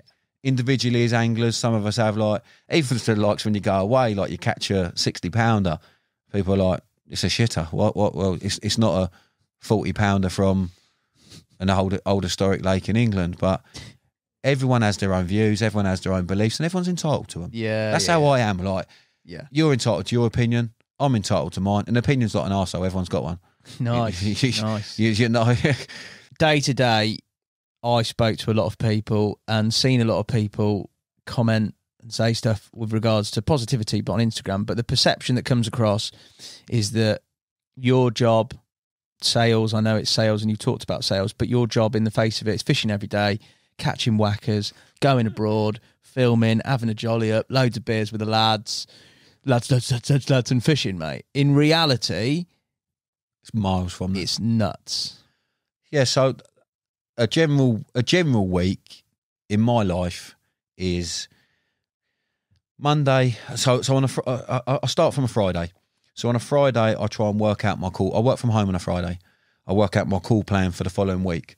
But my weekly call plan could, like this week, it endeavoured with shop appointments yesterday. So Monday, I was working from home. I was very fortunate working from home on Monday because we had lots of products arrive. Containers came in. So I was working through all the back orders, which is a long job. I was changing over 362 orders on Monday to get them orders on the system to service the tackle shops. Yesterday, I was in 3 tackle shops. One, I measured up a shop fit, so 3.75 metres of racking, tidied 2 shop displays and did orders for all 3 shops. Yesterday, I did about 412 miles. So that's a relatively normal day in my life. Service station food, or my wife kindly does me a bit of grub. So that's my first 2 days of the week. Then I'm in here today doing a podcast. As soon as I leave here, I'm going to measure racking at Basildon Angling. Cool. So I'm going straight from here to another shop. Yeah. And I'm measuring up more racking. And then from there, I'm going to Churchgate Lakes to go and measure up some more and sort out a bivvy display area. So I've not just come here today and people think I'm coming to do a podcast. That's my day off. I'm not. I've got work after this. Tomorrow I'm out filming new products with Dave Levy at a lake in Essex. And Friday I'm out filming new products with Dave Levy in Essex. Then next week, I've already got my call plan for next week. I'm in head office in Liverpool for 3 days and 2 days on the road shop fitting. And so my day-to-day life is manic. Yeah. And in between all those appointments, podcast, I've got emails, I've got phone calls, I've got follow-ups, I've got lots of other things in that day-to-day life. But you can end up neglecting people. Yeah, mate, I'll call you back in 2 seconds, blah, blah, I'm on another call. But I don't ever want to do that. No. But you have to do that. You have to do it, mate. And you can't not because you're one person. Yeah, you have to have a very good understanding of, one, you've got to be organised. Mm-hmm. You can't be like writing bits down on scraps of paper. I'm organised. I've got one notepad for shops. I've got one notepad for when I'm doing my shop visits, working out racking. In my van, I've got spirit levels and like if the floor's uneven in the shop, I've got to work out what I've got to move. And it isn't just day-to-day sales. My job isn't day-to-day sales. I'm doing product filming. I'm doing the Great Escapes. And when I do the Great Escapes, I go away, whether it may be around Europe, and believe me, it's a chance of a lifetime. I'm going to some exceptional venues, fishing for incredibly large carp as a job. But while I'm away, I'm still answering phones. Sorry, lads, can you pause the camera a minute? My phone's ringing. I've got to do a sale. I'll put it up on my computer. And I store it all, write notes down. In the evening, I get up at 5 o'clock most mornings on the Great Escape. If I haven't had a take, that's woken me up. 5 till 7, I do emails in the morning. Then we start filming at 7. Then we start filming about 8 usually. So I have an hour of breakfast. Paul does everyone a bit of breakfast. Then I do 8 all the way through till 6, filming Great Escapes. But if they go off doing a bit with Jay or a bit with Dave, then I can get my sales in. And I'm throwing all the shops back. Usually finish at about 6, and then sometimes I've worked till midnight on the Great Escapes, putting orders up, whether that be streaming internet on Oriana in Spain, Zumba, Zaki. I don't stop, mate. No. I've got that sort of work ethic, but my wife, I come home some evening, she's like, I put the phone down. Yeah, talk to me about that, mate. 2 nippers. Yeah, two. Boy and a girl, two lovely kids, yeah. Girl's 4 and my son's 12. Right. My daughter's 4, just finishing her first full year at school. She's the youngest child in the whole school. Lovely little girl. Like she is like the apple in my eye. I love her, and I'm like little daddy's girl. Yeah. But I'm away a lot. Yeah. So how do you balance that? Because I have a very understanding and very supportive and very unique wife who's got an amazing personality and loves me dearly, clearly, because most people would have jogged me on. And I'm being deadly honest. There's been times where it's been hard and we've had conflicts and arguments because, like, one trip I was away for 28 days. That's a month away. No, 27 days. Was it 26 or 27 days? Done a week filming in Carp straight to Abbey Lake, straight to Lake Serene. So 3 weeks back to back with travel included. And when my wife's a managerial accountant, she's a very intelligent lady. That's why she married me. And one bad decision's all right, though, isn't it, mate? Yeah, she's allowed one bad choice in a life full of it. But yeah, so you like. She's a very intelligent person. Do you feel that though on a personal level with regards to, especially when you've got kids involved, mate? I'll be completely upfront and honest. I definitely do sometimes when I've been away for periods of time or I put it on the missus. I definitely feel like guilt and a bit of, but at the same time you feel like you do it because it is for your family. But it's hard, mate. I sometimes struggle with that. What are your thoughts on that? Because 28 days is a long time away. Yeah, and like 19 days is average for a Great Escape. So some venues you do a week. Yeah. Most venues, or you do 2 venues week to week, back to back. Yeah. So like we done Parco in Italy and then went all the way to Euroaqua. And that's 28 hours home. So you're away 19 days. And like the biggest thing I'd say from my wife is, she is the best role model. I wouldn't say role. Yeah, she's the best role model for a mother because she's phenomenal. You know, like she's a managerial accountant, so she does work, but she juggles her work, and her work are very good. She's a managerial accountant, and she juggles that, and they're very good to her. She juggles it with picking my son up, dropping my daughter at school, and my son. All 3 of them are a very tight unit. I'm in that tight unit as well. And we have got a lovely family, and I feel blessed every day. Like I wake up in the morning and don't ever take for granted when someone says daddy. Yeah.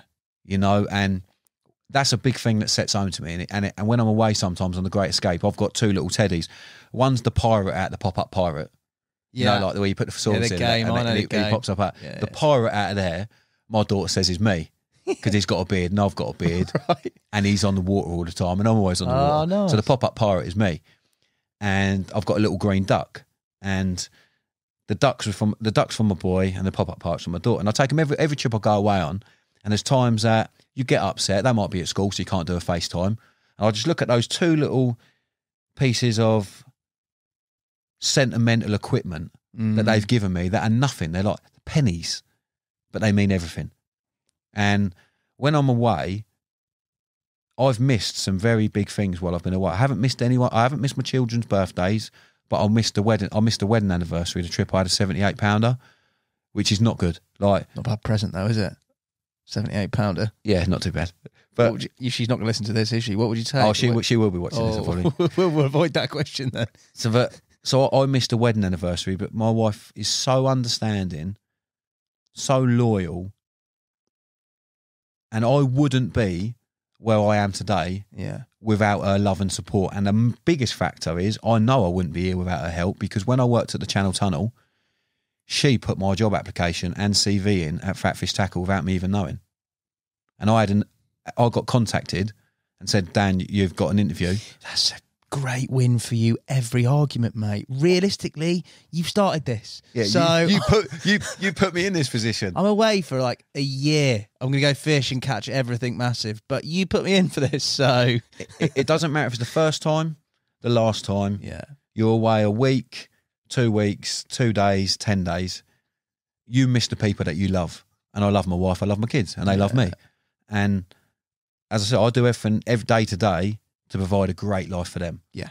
For you, and we'll move on to some epic fishing chapters, but as a round off with regards to career, and you must get asked this a lot because of your success, what would you be your standout pieces of advice to people out there who want to get involved in the industry in some capacity? I know that obviously everybody gets them. What are the things? Because it's changing. It's changed so much since you worked at Phat Fish. Yeah, to now. To now, it's a completely different industry, and it's developing daily almost at the moment with the amount of anglers and everything else. What are the standout things that you would recommend to people? The thing is, like when I worked at Phat Fish, and a tackle shop is a great starting point, because I never believe. Well, you don't know what's going to happen in the future, and I didn't know that I'd be sitting here talking about my life in sales at fishing from starting off as a sales advisor in Phat Fish Tackle. And it's my life journey in fishing is one that I hope people would like to relate to and would like to get into, because to be associated with the fishing industry is a great way of life.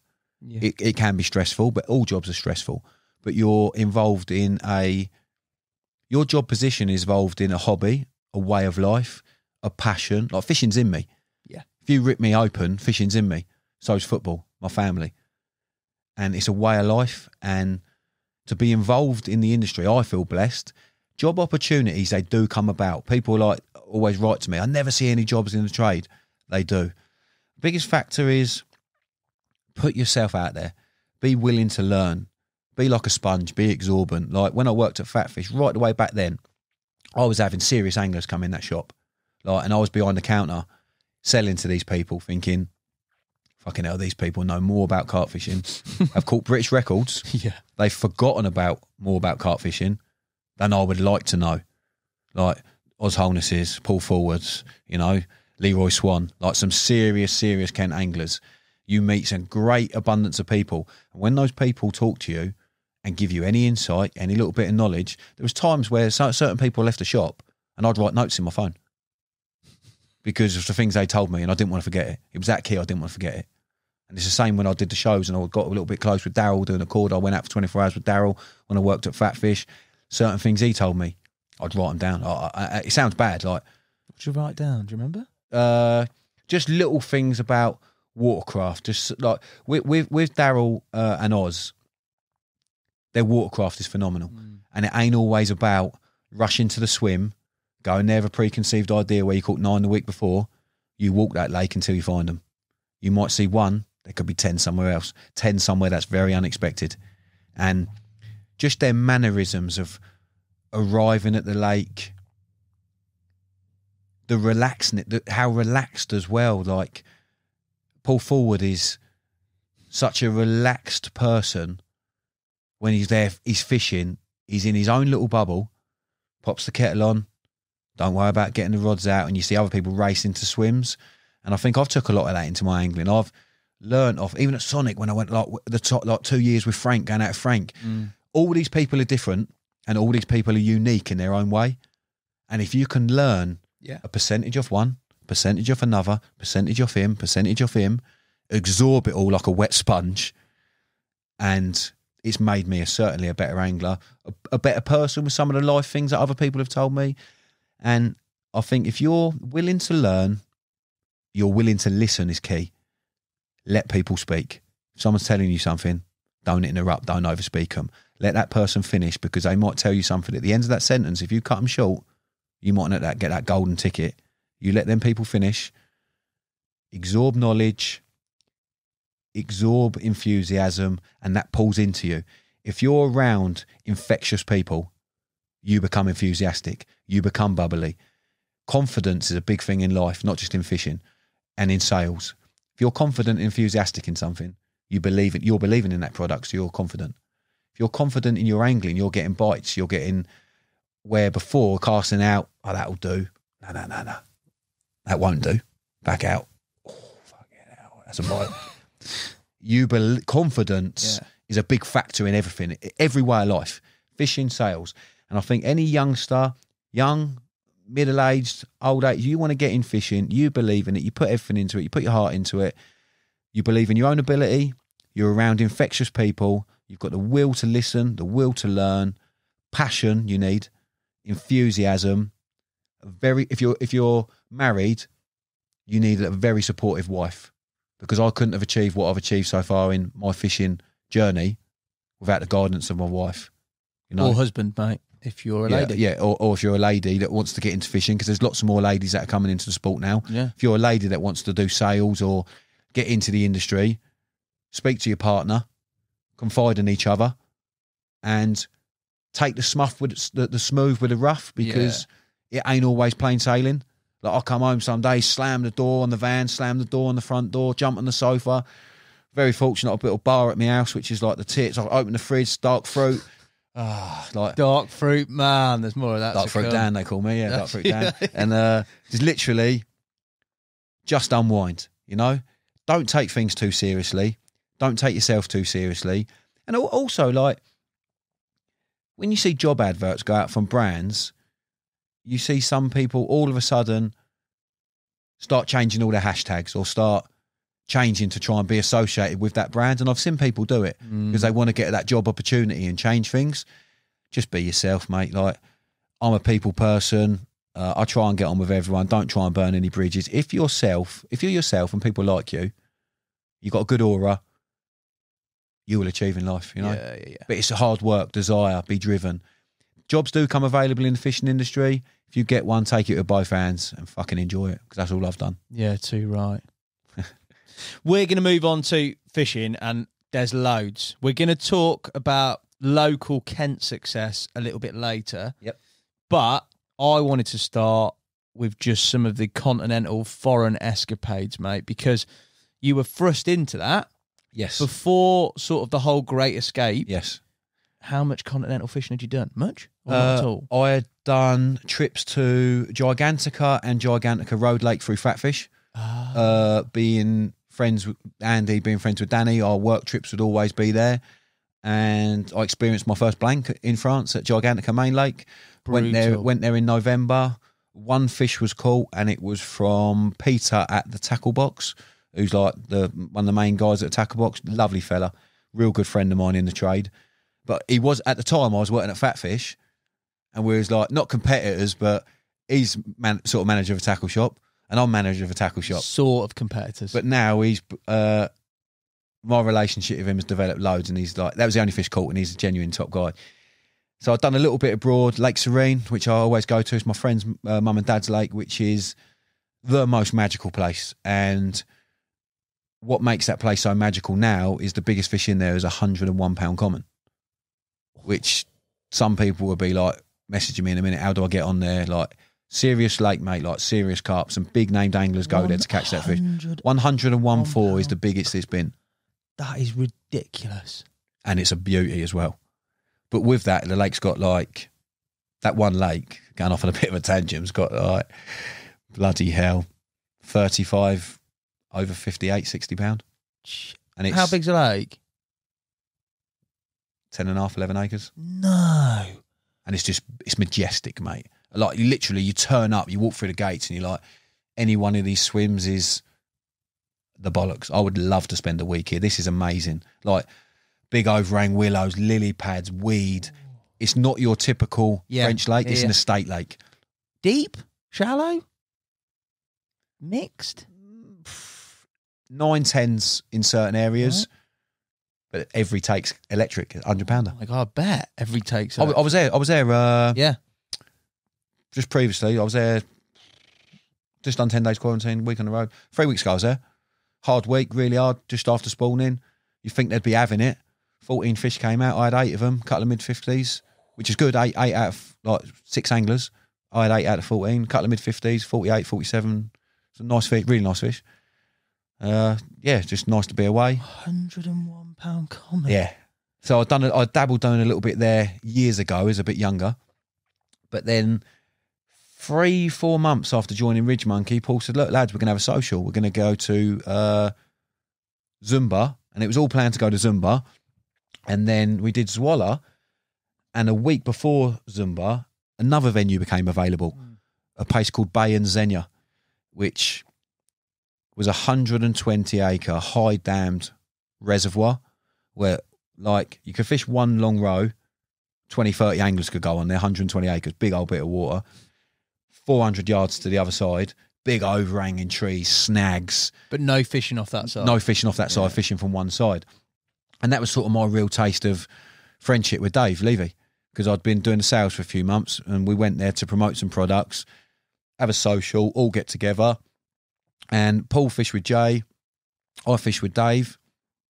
And yeah, the friendship was born. Like Double D was. Talk to me about that friendship there, because you're like, in some ways, very similar, but I could imagine it being a bit competitive, boys. Like, I can't imagine, like, do you know, a lot of banter, but I could imagine it being. It was funny because that was my real getting ready preparation. We went to a meet in Essex, and obviously, I was when I worked at Phat Fish, I used mainline. So I've used mainline for years, and Dave was obviously with mainline. So we sorted all the bait out, and they said, lads, take 150 kilo of boilies each. I was like, where we like, there must be some big fish in it, that 150 kilo boil. It's a lot of bait. And you sort of think you're going to overgun it. You're never going to use that amount of bait. Me and Dave borrowed bait on the second week. Jeez. It was ridiculous. But the journey, like, it was just great. We met at my wife's mum and dad. They live on a farm 20 minutes from Channel Tunnel. So everyone met at theirs. Really nice. Like, everyone got to, my wife's family got to meet all the lads, and really nice. Like, it was great. My new work colleagues became friends. Yeah. It was quite a nice moment. And they met family, which was nice.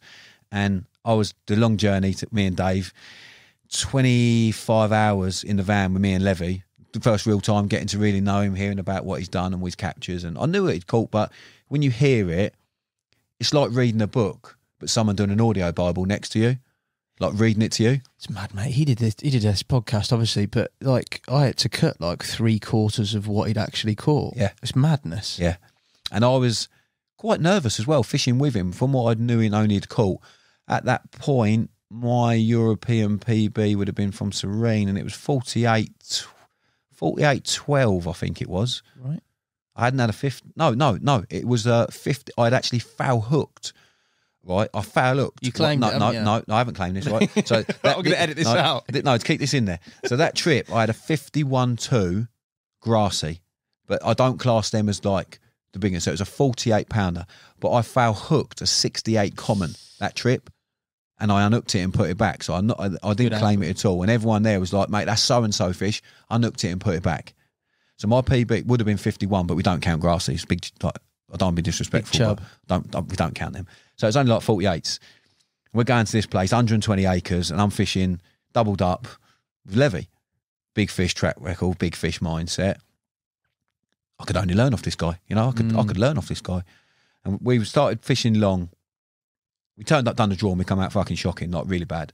You wanted to be right up the down walls at each end, and the fish loved the down walls. Patrolled up and down. Yeah, just patrolled up the down walls, bit deeper than.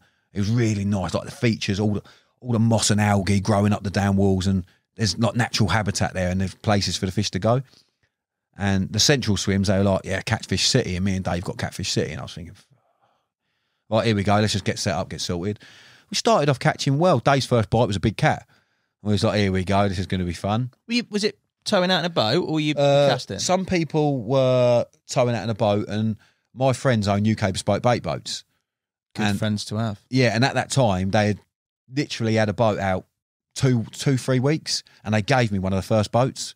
And now they've gone on to be a really successful company. I've used it since day one. That's another subject, like bait boats. I'll touch on that on European fishing. But so we turned up this venue. Dave found a spot. I think he was basically had empty spools. He was down to like 4 turns of line on the reels, and a couple of times he was like did, and then there was in the tree. So like, there was a little bit at the point that came out. Him and Dave Moore were fishing. We was catching fish quite consistently, but nothing really big. And there was rumours that there was fish to 70 pound in there. There was rumours. No one had really seen.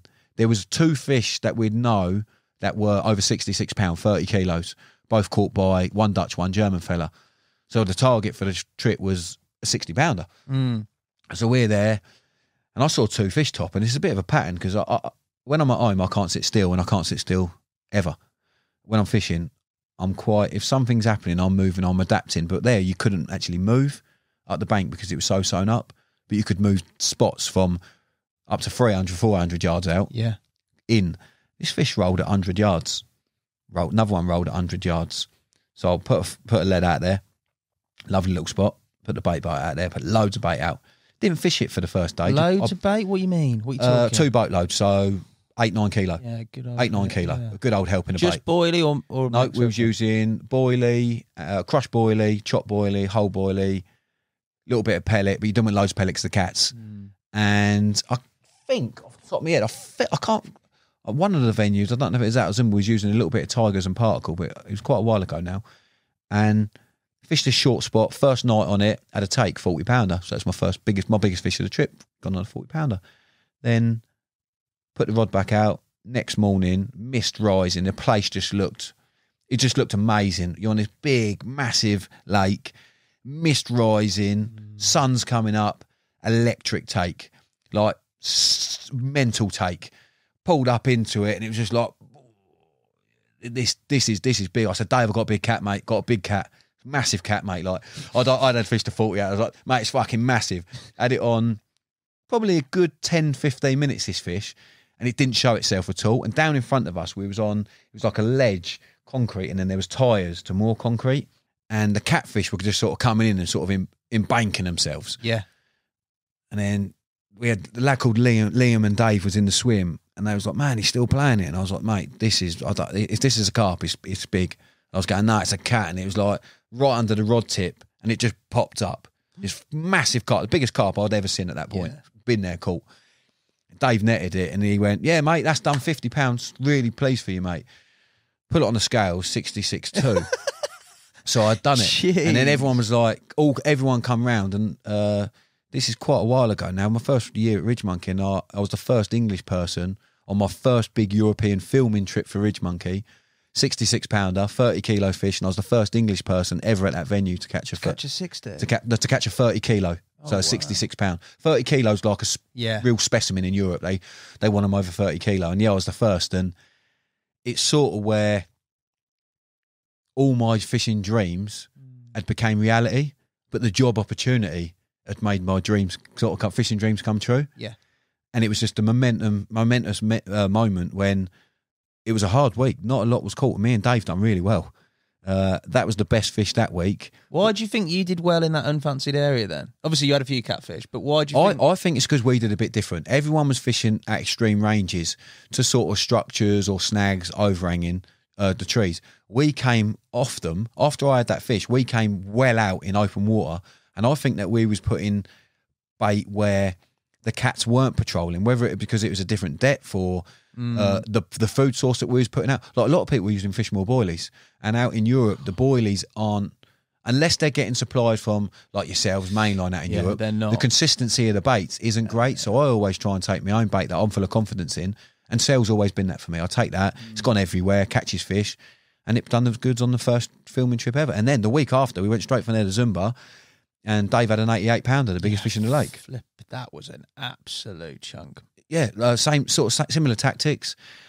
Short again? No, Zumba, we were ruthless. So that was when the real first time that... Ruthless. That was the first sort of time that me and Dave got serious. What does that mean? Talk to me about when me and Dave got... Because Dave's pretty serious. That sounds pretty serious out there already. You just caught a 30 kilo fish. That when I mean serious, this is where Dave told me to be more clinical in my angling to succeed. Go on. So fish were... We was at Zumba. You're allowed 120 yards. Like, it's agreed by everyone on the lake. Yeah. You're allowed that distance. There was a... Not no man's land, but fish between everyone, where everyone was, like a little vicinity that was like a safe haven. Yeah. So I knew how to de-wire the bait boat lights. So the bait boat lights could either be on, or you turn them around the other way to the negative and the lights would turn off. So we tested an area on one rod, sent a boat out to no man's land, being ruthless. Dave had one rod in no man's land, 58. Fuck it, I'm putting a rod out in no man's land. I put a rod out in no man's land, 56 pound common, smashed my PB common. Put another rod out in no man's land, Dave had a 62 pound common. Put another rod out in no man's land, 88 too. So that was where we What a run of fish that is. That was where we sort of we just gelled, you know. Like Dave's got lifelong fishing mates on his trips, like Aaron Carp and some people that he's been pals with for years. But me and Dave just gelled. We got on from word go, and loads of banter. Like the reason why we do the RidgeMonkey films is we want the trips to show we are like-minded anglers. Yes, we're involved with brands. We're brand ambassadors. We can't be, to put it, you can't be idiots and make the brand look bad.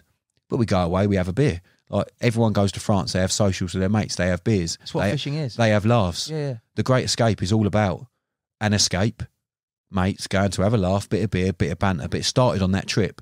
Like, what do you mean? What was the banter? Because that's quality in terms of turning the lights off and going into no man's land. yeah, so no one else on the lake realised what we was doing. We was doing it late in the evenings when it got to dusk and early mornings. So we was never putting them out in midday. So everyone on that trip now will probably watch my podcast and think those two who absolutely carved it up. We now know why.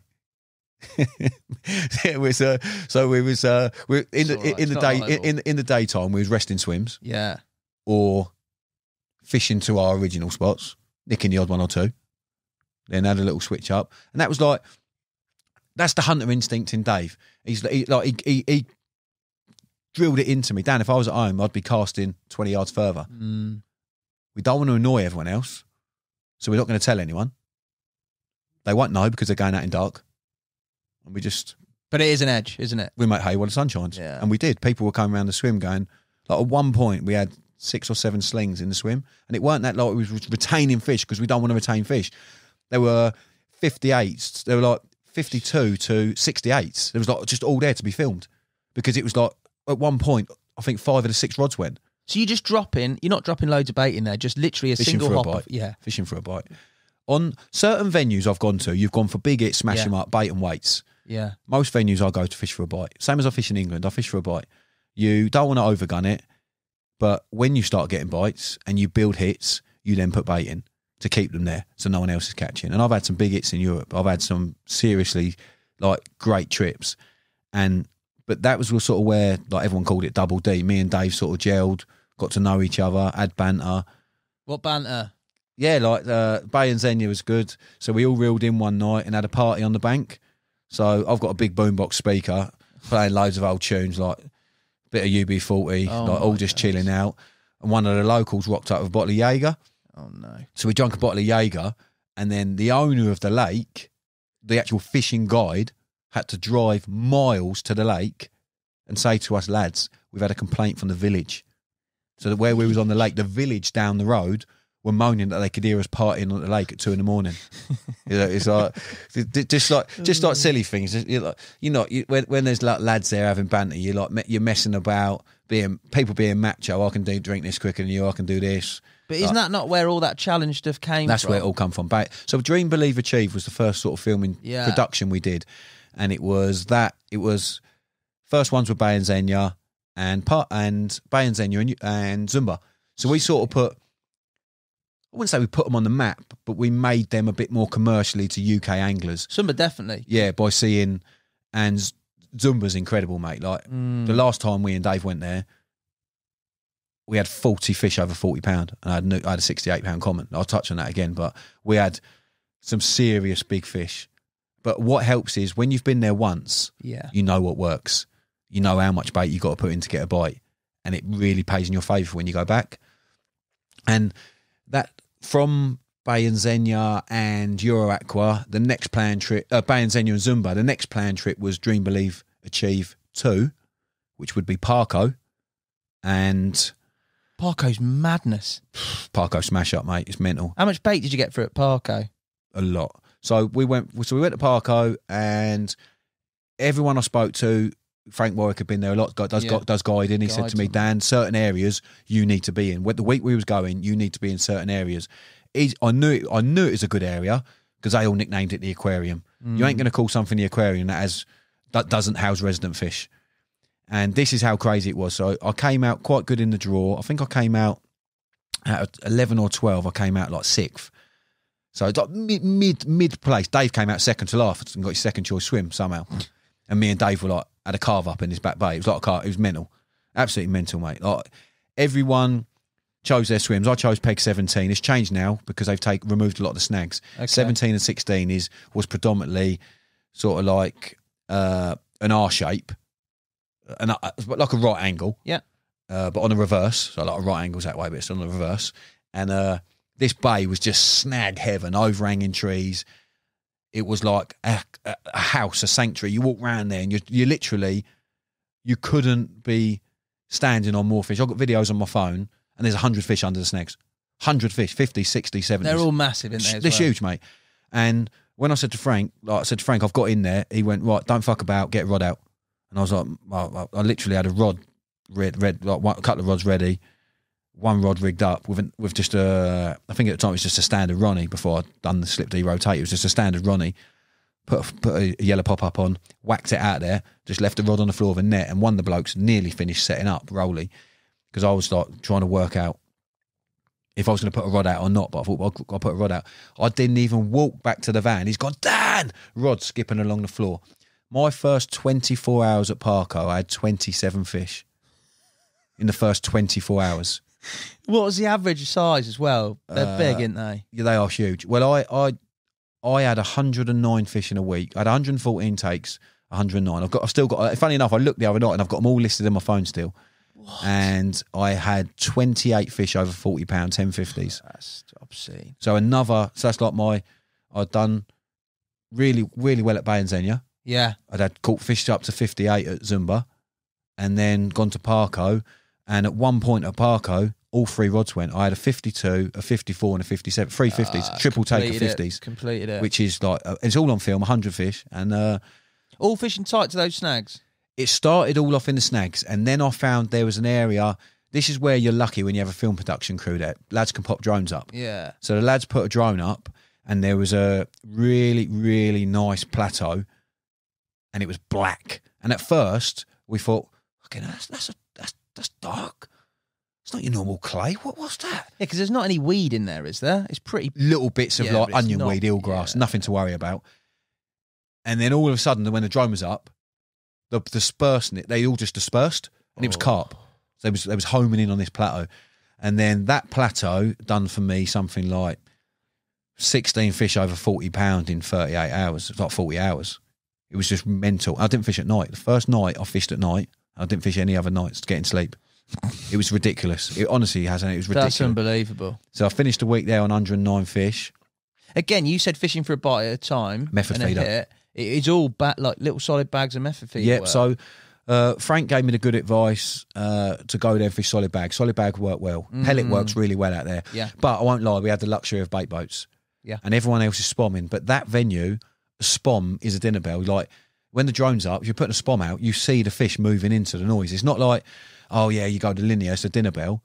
Parco really was like a dinner bell. People were putting out spoms and you was watching the fish migrate to the sound. So we was doing it a bit different. We was bait boating and Frank said going with solid bags, but we had a very hot week. It was like 30 degrees. Started making up bags. We had a tackiness, my hands were sweating. It was dissolving the bags. So I literally ran round to Gareth and scrapped off everyone. I said, lads, who's got any method feeders? They're like, what do you want them for? So I just I didn't really tell anyone the plan. Started getting scalded pellet from the lake. Loads of scalded pellet off the main line, getting it warm. Moulded method feeder. I started off by putting the 10mm essential cell on a short braided uncoated hook link inside the method feeder, like you would be fishing for like F1s, like fishing. And dropped the bait boat, 10 minutes gone, bite 50 something pound, bite 35, bite 28, bite gone. I then thought, you know what, this is like too much aggro. I'm just going to fish a method feeder and not even put the rig in the bait. It was going even quicker. I had 109 takes, mate. And it got to the stage where I ran out of pellet. I was then getting boilies damp with stick mix liquid, chops, moulding boilies round it. It didn't matter. Just didn't matter. That is nuts. It was just a trip of a lifetime. Something I'll never ever, I say never emulate again. You just don't know. But I've never in my wildest dreams ever thought I'd go abroad, let alone on a filming trip, and have 100 carp. Well, that's just ridiculous. But also, as a starting point, like when you go on a filming trip, the starting point's to get a bite. You want to bite for camera. You don't want to blank. But also, you've never done it before, mate. Your sales, you've gone to do a filming trip with Dave Levy, daunting. You've gone onto a run. To get that first bite is such a relief. This is what I mean. This is why I feel privileged day to day, because my job is sales. And when they said, Dan, do you want to come to Bay and Xenia? I had a 66. I'd done well. I caught the biggest fish out of everyone there, and some very good anglers from Europe was on that lake, and I had the biggest fish. What like Dave got into me as well, you could have 100 fish carve up. People always remember the biggest. Yeah. And that's true, mate. Like we've gone to some venues and had 60, 70 fish between two of us, but they remember the big one. Yeah. And they do. People love big fish. Big fish sell, you know, like people love big fish. Went to Zumba, caught big fish there. Parco, caught big fish. Went to Euro Aqua, straight from Parco, on the high of having 100 fish. Really didn't care that what I caught, but there's a chance of £100 in Euro Aqua. Euro Aqua's a special venue, you know. It's talk to me about. I've never fished it, but it gets mixed reviews, massively mixed reviews. So it ain't for everyone. There's no bait boats. You can't drop rigs from a rowing boat, which some people like to do. It's all casting. Usually 100 to 120 yards, anything up to 30, between 25 and 30 wraps, and you're fishing effectively on good areas in every swim. But you can go out on a punt and fill it in. Okay. So I went there and I was doubled up with Gareth. I was on the left-hand side, out of bounds area, and my biggest for that week, I had 4 or 5 50s, but they were, you get blasé, right? So that was only my 4th big European fishing trip at RidgeMonkey. A 50-pounder to me is a very big fish still, like a colossal fish, even now. Yeah.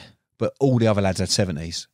Right. So I came away with, I was happy, I had loads of fish, but I didn't have a 70 as did Gareth, Dave and Jay.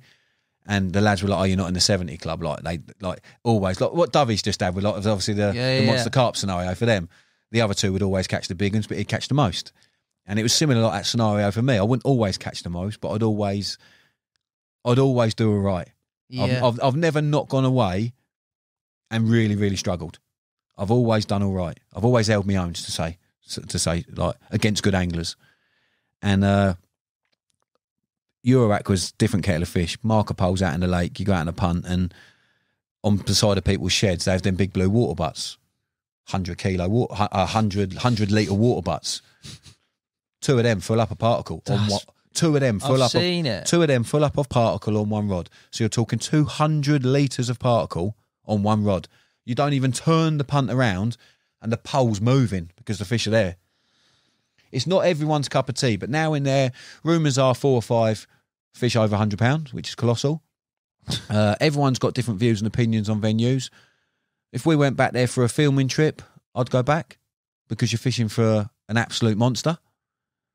But you're fishing over the top of that. It's all particle that goes in. Yeah, so I was fishing on one rod. It's mad because you put a lot of boilie out as well. Yeah. But I was fishing over on one rod. I was fishing 20 mil because I wanted to deter the smaller fish. Yeah. I was fishing 24 mil bottom baits and 18 mil wafters that I'd had specially made, banoffees and cells. So you're talking nearly like 40 mil gobstopper set of baits, but you're still catching 20-pounders because their mouths are like them Hungarian fish, they're monsters. You put your arm in it up to your elbow. Or on the other scale, you catch on 2 little plastic toppers, catching 50-pounders. Do they scrap comparatively with, let's say, I don't know, let's go for like a Parco fish? They're similar, like in terms of Parco fish was strong and powerful. Yeah, they really fought.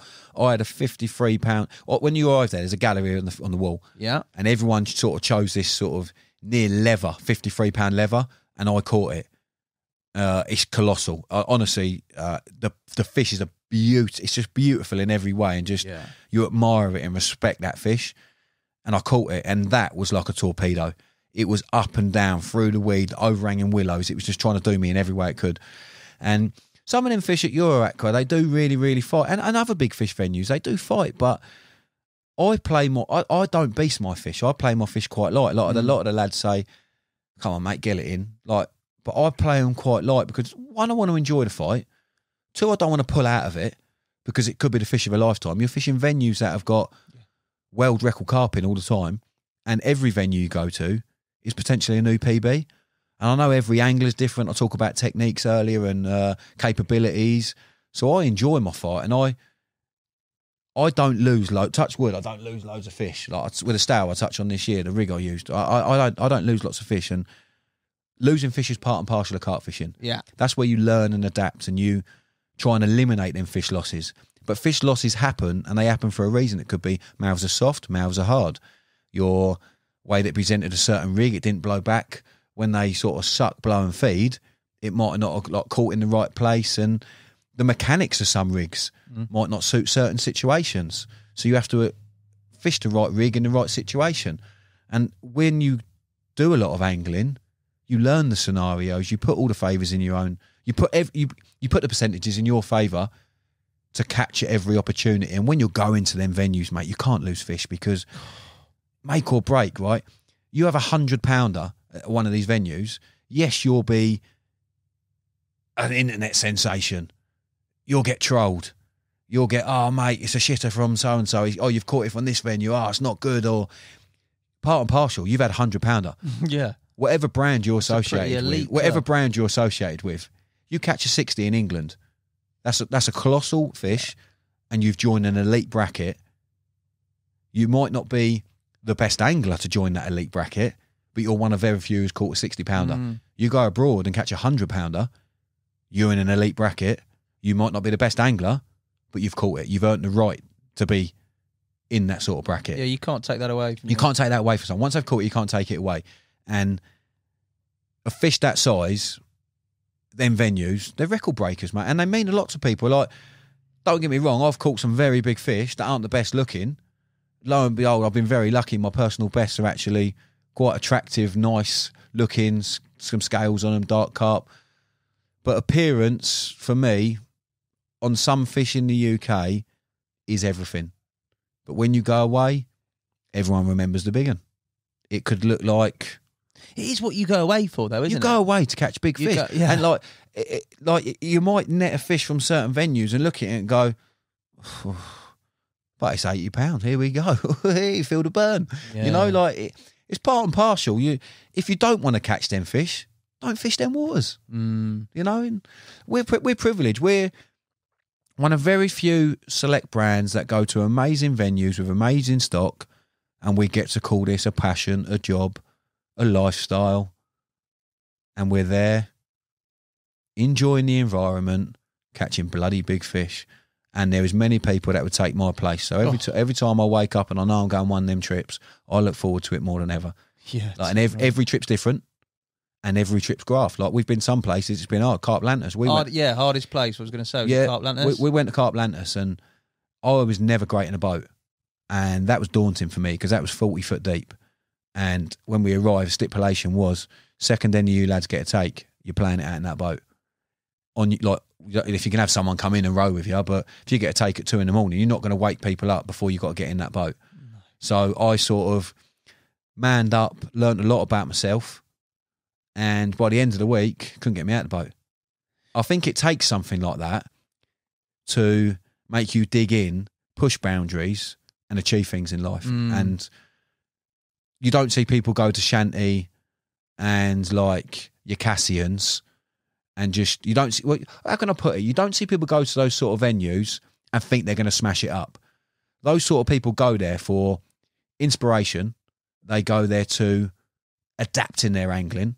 Unless you learning fishing every day. You don't know everything. I don't know everything. I certainly don't know everything. And every trip I take stuff away. Every trip I go away, if I can always put a couple of things in my black book, notes mentally, that I can remember that help me on my next fishing trip, whether I catch or I blank, I've learned and I'm going away happy. And when you go to these tough, challenging venues, and to be fair, we haven't really been to any on the Great Escapes. Oriana was a tough, challenging venue, 12,000 acres, the latest one, Spain. That was everyone out of their comfort zone. That was what we've never done. And that was the most enjoyable. We all learnt the most. We all took most away from that. What did you learn? You've done a bit of boat work by now. You said that. Yeah, I've done a little bit of boat work by now. So Carp Lantis, I learnt in the boat that to net fish, you've got to go out in the boat. Certain ways that the fish are pulling the direction, like you try pulling with them, the boat's spinning the other way. At night, mate. And at night, like, you're out there and it's literally like, oh, he's got one, there's a lighthouse out there. It's like a lighthouse. The boat's going round and it's quite... Did you have some shockers? Yeah, my first 40-pounder from Carp Lantis was on the film. They probably cut it to make it look pretty spectacular, to be honest, because I was like Rosie and Jim. Without like round, I was going round and round and round. I was out there that long. I had ducks landing on the boat, and the lads were like, "Get it in then." And it was on the top. I've gone to net it, and as I've gone to net it, as I've like put the rod the other way, the boat's just spinning. And So you learn and you adapt in angling, but it makes you a better angler. 100%. And you're always learning. Anyone that tells you in any walk of life they know everything, they're talking shit. You don't. you don't. No. I like to challenge myself. I don't want it easy. I like it easy because you're getting bites and you get rewards when things are hard. Yeah. And you set yourself targets and then you break that target. And then It becomes boring if it's too easy, mate. Yeah, and then you have another target. Don't get me wrong, it's amazing on camera when the camera's rolling and you're having it off. Yeah. But there's times where the elation when you're not having it off and you have that one that makes you not have to put it bluntly, a shitter, and you're going to blank on camera, because we all do it, mate. I'll tell you this now, right? I'll say it on camera. We arranged a local filming shoot for The Great Escape. We had one get cancelled abroad. Everyone bigged it up, and me, Thomas, Duncan, Dunlop, Dave and Jay, we went to a local lake, and they're like, oh, you're going to carve it up. 5 nights, never done 5 nights ever on this lake. I'd always done 48 hours at the very most ever filming. Usually a quick night between work when I worked at Phat Fish and that. I'll drop on there. Nice lake, Loggies Lake. Yeah. I know it really well. Blanked. Yeah. And you can't always make it happen. And you're only human. Like, I ain't a robot. We have feelings. And that hurt. Yeah. I know them people there well. I know that lake well. I got a good swim. No excuses. Caught nothing. That's part and parcel of fishing, mate. And I think that you can't hide the fact that people blank. No. And I think the viewers and people would like it more to show that we are human. No one's superhuman. No one's a robot, you know. Everyone's got feelings. They have their own plans, their own approach. And like Dave caught a couple, Jay caught a couple, but me and Tom didn't get one. We didn't catch one. But that's part and parcel of fishing. Exactly. But there is a point where, and sort of marketing and media perpetuates this, is that it's always about raising the bar. Like a few years ago, it was, you know what I mean, you could go and do a feature and maybe catch, I don't know, a 30, a 20, and that would be happy days. Nowadays, it seems that if it's not got a 40 or a 50 on it, that might be domestic or abroad. Yeah. The bar is set so high, and there's only a certain point at which you can keep raising that bar. There is. The reality of it is that there's a lot of money being put out, and there are times when those results don't happen. Yeah. I know it doesn't necessarily make the most entertaining videos, but as you say, it's fishing and it's part and parcel of it, especially big fish fishing. Yeah, it just shows you're natural, and that's what I mean. Like when you go on them shoots, you have pressure, and like my pressure is I'm a salesman. I still work when I'm on them shoots, so I try and balance work and filming while trying to speak and be in contact with the family as much as possible because I'm away. And it is a really, really hard balance. But that trip, like, everyone was like, Dan, you're going to smash it. And like, I had a bit of added pressure on me because I was a local lad, but I do sort of thrive on pressure. But that hurt. When I didn't catch at that trip, that hurt. And that shows you got emotion, you got feeling. And I wanted it to go out and be a great film for the owners who I've got a lot of time and respect for that have always let me fish there, but it just didn't happen. And with these trips, you don't always have it your own way. I know everyone thinks like, oh, it's brilliant, you're away, you're doing this, you're fishing for a living. I'm not. Like literally, I haven't fished a weekend in England for 6-7 years. I don't fish weekends. I do one night a week, at most, at very best, between work and shop visits. At the very best, unless I'm filming like this coming week, I've got a day, a night, and I leave the following day. And them European trips is actually a chance to express yourself, enjoy your fishing, enjoy the company of others, like-minded anglers. And that's why we've done the Great Escapes, because, like I said earlier, it's 3 mates going away, enjoying each other's company, catching big fish. People can relate to it. It's not serious, loads of product thrown down people's faces. You do it subtly because you want to get product in there. You're not going to spend all that money on a production and not put product in. Yeah. Let's go away for 2 weeks and not talk about anything that RidgeMonkey sell as a product, as a brand. Yeah. And I just think that them trips abroad have made me such a better angler because this last 18 months I've been using a boat in England. Yeah. And I probably wouldn't have done because I was now using it abroad. Like Oriana was a different kettle of fish, mate. Yeah, you were saying, sorry, I interrupted your train of thought. That is... That latest instalment that's going to be coming out for Oriana was on everyone's bucket list, but you're talking like 31 miles in size, 12,000 acres, colossal piece of water, really deep in some parts, unbelievable cray infestations. The substrate on the bottom is there's crayfish pots everywhere. So you're out in a boat, like we was fishing 440 yards out with braid, near enough empty spools, 3 winds on, 1 bleep, you're out in a boat getting above it. Serious fishing. And like Samir, he obviously Samir's lives out there. yeah. Great insight. He let me view his video before I went out there. Helped me loads. I know him from fishing in Kent with him, and he was a top lad. Proper helped me. The guide that we had out there was phenomenal, but it was just very challenging. It was your mindset, your tackle, and the way that you approach it has to be different, and it has to be good, because if you weren't on them, like there was case, I moved twice, and I caught a couple, and they moved off. 12,000 acres. If they ain't on them, if they're not there, not there. You could sit there 3 weeks and just hope they come. But like again, as Levy did it. He smashed it up. He had like 740s, which is like phenomenal. That film is going to be phenomenal. I think it's actually going to be like a 2-hour film or 1 hour. Colossal for everyone. Just tactically loads of bait or bites at a time again. No, just on them. fishing bites at a time. Just get on them. Like literally out there, it was. We had a guide who was very good, Edwin. The area that he put us on an area. The locals out there, they're only allowed to fish weekends. So they have little clubs, and they have fishing clubs, and they're allowed to fish weekends. And the area that he put us on hadn't had a lot of line pressure, so it was quite a good place to start and target. And when it's something of that size, you have to go by local knowledge. Like, yeah, let's just rock up and have a walk round. Like we'll have a couple of pub chucks here, mate. You ain't doing it. And near enough empty spools on braid. 440 yards was the maximum distance we were fishing. Tigers topped with corn, strong fluorocarbon or 35-pound Camo X hook links, braided mainline, 30-pound braided mainline straight through, 12-ounce or 2 10-ounce grippers. Savage. Like serious fishing. Like the most... I've never fished Rainbow, Cassian, Shanties, them sort of places. I'd love to, but I've never done them. This was my first experience of big water, wild carp fishing, and I loved it. Yeah. I loved it. I bet.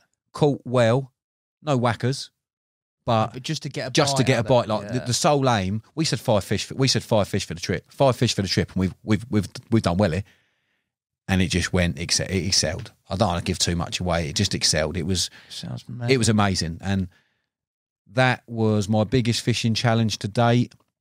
And I felt like I grabbed it with like a bull with both horns, jumped on and rid it into the sunset. And I loved it, and I would go and do it again. Good man. Yeah. For you, out of that whole sort of continental chapter, your standout highlight is it that fish from I can't even say Sasaki? Yeah, I think I pronounce it wrong. That Sasaki moment will be a moment in my carp fishing I will never ever forget.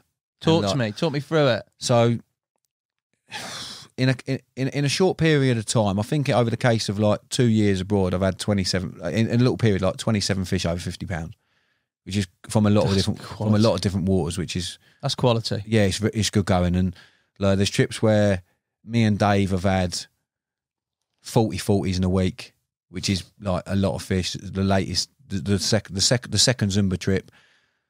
Which I touched on Sasaki. But Sasaki, we went to Sasaki with Max Cottis, Thomas Duncan Dunlop, Colin Wallaghfall, I think that's how you pronounce his name. Colin, if I've done it wrong, I apologise.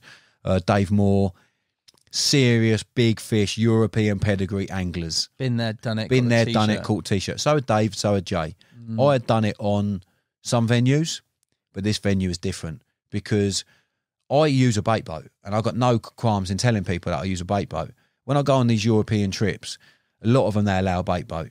I've got a UK bespoke bait boat, graphical echo sounder, Ray Marine, autopilot system. The biggest factor for me is if I get a bite at night, what I like to still do, I'm quite tech and no tech. Okay. So I mark my spots through the echo sounder, but then I put a lead in the boat, take it to the spot, let it go down, then I wrap it up. So I've got a mental note. So I've got the wraps. So I know how far I'm fishing to an horizon marker, and I don't always rely on the echo. So every rod's going out, me and Dave, we wrap them back up, put them in the boat, then we know if something goes wrong with the technology, because it can happen, batteries can cut out, you're fishing effectively still. But the autopilot system means that you can get your rods back at 2 o'clock in the morning to the spot as accurately as possibly can, effectively. So I use a bait boat on a lot of these journeys, or the use of a rowing boat if a bait boat's banned. And love them or hate them, people don't like boats, everyone's got an opinion on them, but some of these fish that I've caught, I wouldn't have caught without the bait boat, and that's no bollocks. I'm not ashamed to say it. And all the other lads on the trips, they wouldn't have caught some of the fish they've caught without a bait boat. It's just part and parcel of the angling that we do on them venues. They allow and we take them. Yeah, you want everything in your armoury. Suzaki was different, all casting. I've never been a big caster. The lakes that I've cut my teeth on around Kent, all quite small ponds, 22 wraps maybe, most chiller mills, fish scaffolds maybe 26, 27, but not like over 30 wraps consecutively, spomming for a week. And all the boys were like, yeah, we're fishing at 38s, 42s, 41s. And I'm thinking, wow. 42s? 42 wraps. Who's that? Tom, Colin, Jay. Serious. Big lads, though. Serious chucks, mate. Like, and fishing effectively and accurately. Yeah, it's baiting at that range. Yeah. Accurately. And I was travelling over thinking, couple of swims as a short chuck. I wonder if we get them. Please. But we didn't. It's a really bad draw. We're never good at draws. There was something like 14 people in the draw. Dave was 9th, Jay 10th, and I was like 12th. So I had a shocker, like an absolute shocker. Jay went in 1 good swim. Dave went in 9 good swim, which commanded a lot of water. 8 to the left of Dave was empty because it wasn't the greatest swim. So I went in 9 and doubled up with Dave. And we started fishing 30 wraps. 2 rods for me, 2 rods for Dave. And I had one at 27, 28. And Dave had one at 33. So there was a good area. So Dave was picking them off on the 33 straight away. So we thought, we're going to have to go a little bit longer. And I was using the Orbit, our new tapered mainline at the time, like the end of sort of product development of it. Yeah. I was using that, the 10 to 35, I think. No, 12 to 35 I was using. And it really did help me with casting. Like, I'm not a strong caster. I've got a lot better now. Yeah. Through like the efforts of that week. And it got to the stage where me and Dave were putting out 2 buckets of bait, 17-litre buckets, 2 each, a day. Yeah, that is grass. To keep the bites coming at 30 wraps. And it was like serious, like proper baiting up, tigers, boilies, whatever we could put out there, they were coming. But where Dave and Jay was, 2 more swims down, there's a big island, and the fish at Suzaki, if I pronounced it right again, they just go round and round that island. Like, it's known to do, like, you hit it well, you have 20 60s in a week. Because it's like, there's 2 swims there that are called VIPs. Right. And they're just like the flyers. They are. Guaranteed. They are stupid. And I was like the furthest I could be away from any of this area because I had a really bad draw. And then I was catching, and like I think my biggest was like 38 pound, using the slip D rotators. Like, so when we did the Great Escapes, we went to Ictus, and I was using the slip D, and Dave was using the Ronnie. We was getting a lot of hook pulls, and like a few years ago, I sort of I know other people have done it, but I put the slip D I put the great. What's the word? I used the supple slip D section. I put that onto a Ronnie rig to create a really good low-line pop-up presentation that adds so much movement and flexibility of the hook without when on a Ronnie when you've got a hook bead and the mini hook ring swivel. Tight, isn't it? It's tight and it can move and there's not loads of flexibility and the bead can come up and it sort of can go near the barb and the point, and I didn't want any of that, so I've put this little supple section. I'll tell you what, mate, honestly, mine and Levy's captures, because we both use it now everywhere, and I mean everywhere. Yeah. I rarely lose any fish. Just with a pop-up or with waft? No, I use it as solid bags. That's my solid bag presentation. Is it? Yeah, with a wafter. Hook lays flat, wafting above. But I just think it gives so much movement, flexibility, and the hook holds are phenomenal.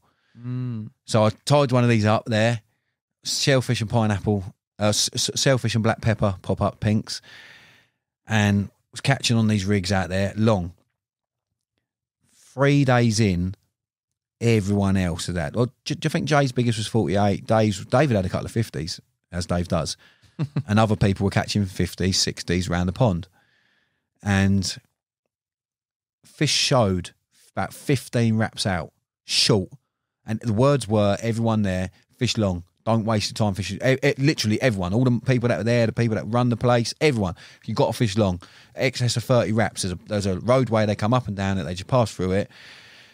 When I'm at home fishing, my time's limited, and if fish are showing, I pack everything down, I move to get on them and catch.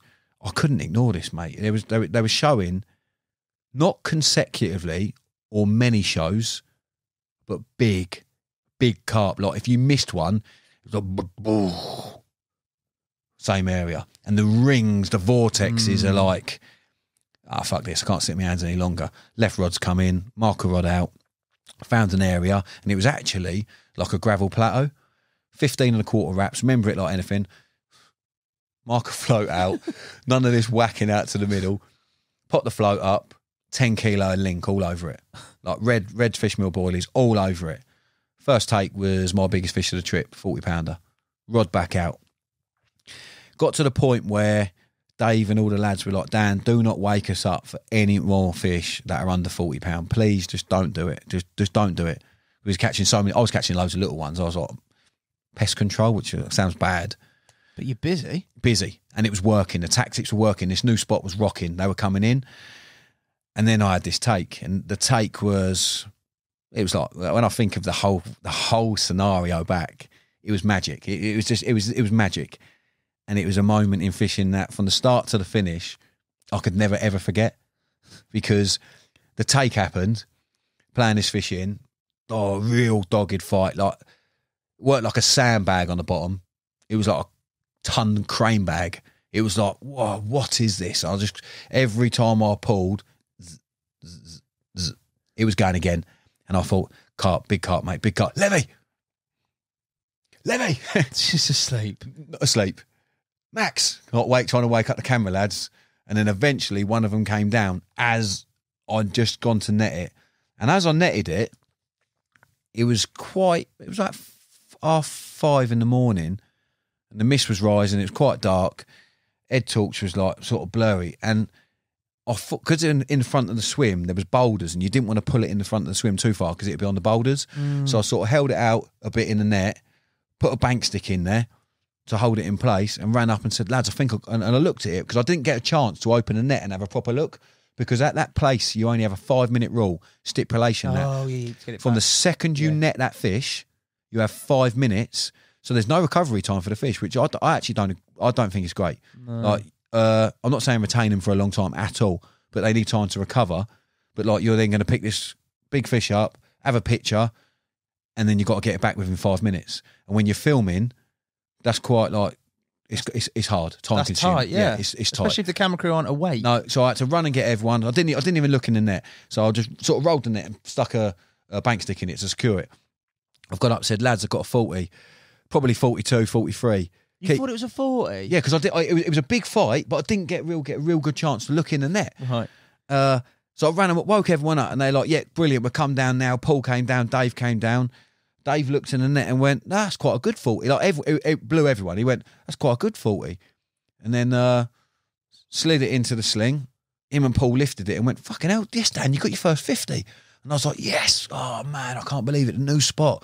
My new spot that everyone said fish long has done a 50. And then pulled the sling open, looked into the net, and it was just, I couldn't even see at the end of his gut where they pulled the net away. And it was just like, wow, it might be a 60. And Paul went, it could be 60 pound, mate. So before it went onto the scales, we thought it was 60. And I was thinking, yeah, I've caught a few 60s now up to this point. But, wow, this is a 60 pounder from a new venue. I'm like blown away. The biggest fish out of everyone so far this week. I can't believe it. I was so buzzing and pumped. Put it up onto the scales and it went 78.6. It just went round and they went 70. And I was crying, mate. Crying, full tears. Full crying. And the emotion, like on that film, I was in bits. I genuinely was in bits because I'd been on all them trips, watched the other lads smash PBs, and I had broken PBs, but I'd never had a 70. And then they was like, oh, well, you're not in the 70 club, Dan. Like, we've had 70s. And it's like, not demoralising, because it's banter between your mates. Yeah. But to just... But it's got a bit of needle, though, hasn't it? Yeah, but to go from being a 40 that I could have slipped back, because anything under 40 we were slipping back. So I could have slipped about to go 40, 50, 60, 78. And then to just see how happy they all was for me, it made me well up. And I was like, this is a big moment in my angling sort of journey path. I've had a 78 pounder from here on film with my mates doing the opposite against the grain, which everyone said doesn't work on there. Fishing, you won't get them short. And I did. So it basically, what that trip did to me, it made me realise you believe in your own beliefs. It made me believe in my own ability. Like, I wasn't a strong caster. I left casting 30 wraps comfortably all week, but I caught on my own terms. I caught on a short spot, doing what I know best, fishing with boilies, a rig that's very productive, that lands big carp, and it landed me a fish of a lifetime. And that was part of me where I felt I'm here with these big European big boys. Yeah. And if I even get mentioned now with them lads that in the same sentence, Dan came here and he done that like they mentioned my name, I'll be like, I'll be buzzed. I'll take that, you know. And like, I do care about what people think, but I always try to better myself. Yeah. And that day finally came where I'd caught 40s, 50s, 60s. And to have that moment with my boss, my work colleagues, my mates was like a moment I'll never forget in my fishing. It was like, it was magic. What a fish. Yeah, a big. How'd you pick that up? Pure adrenaline. Yeah, but it's funny because when I'm holding it on the film, I remember watching it back. I say, like, I can't even hold it. It's a bloody beast. Like, because I just couldn't get words out because I'd been in tears. Yeah. But yeah, it's good. And like at the fishing shows, a lot of people, they come up to me and say, Dan, that moment is carp fishing. Yeah. That moment is so relatable to all of us. Yeah. We all go away for a PB. But the big thing that trip done for me, it made me realise about believing in yourself. Yeah. You know, like, don't doubt yourself, because everyone does it. You know, when other people are catching big uns and you're not, you do sort of doubt yourself. You've got to believe in yourself. You've got to stick to your own beliefs. You've got to trust your knowledge, trust your ability, your guidance.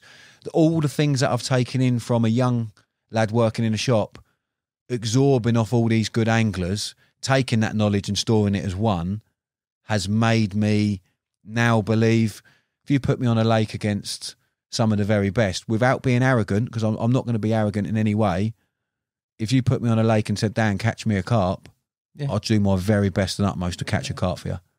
So it the beauty of carp fishing, mate, those moments, isn't it? Yeah, that is exactly what it's all about. But you also, like, you take away from them trips, you take that into your own fishing back in at home. Yeah. And it makes your UK fishing confidence levels, like, if you're using rigs, tackle, that are landing 70s, 60s all the time, you know a 30 or a 40 is going to fall to that rig. Yeah. So you take that confidence boosters into your own fishing. And like, it's funny because everyone asks people questions when they go to a lake. All right, mate. How many wraps? Yeah, how many wraps should be? Yeah. And then and you get some people sort of like bum steer. Oh yeah, I used to fish out there to that sort of point, but I was at 13 wraps. And then they say, oh yeah, but I was actually at 13 and a half. And then they give you the information. And I've actually seen it work other hand where people, one fella tried bum steer, I call it bum steering. One fella tried bum steering someone to a spot on a lake that he had been pre-baiting. So the bloke went to a different swim on the bum steer and caught the biggest fish in the lakes out backfired. So it can work both ways. Of course it can. It can work both ways. Fish it. Fish are fished. These fish have got fins. They can go anywhere they like in that lake. Yeah. Certain times of the year you can catch them with moon phases, wind direction. But a lot of things for me, I don't get a lot of time to fish. So when I go fishing, I like to embrace my captures and everyone else's. Like, there's been times where you don't always see eye to eye with someone on a lake, and it happens with everyone. You can't see eye to eye with everyone.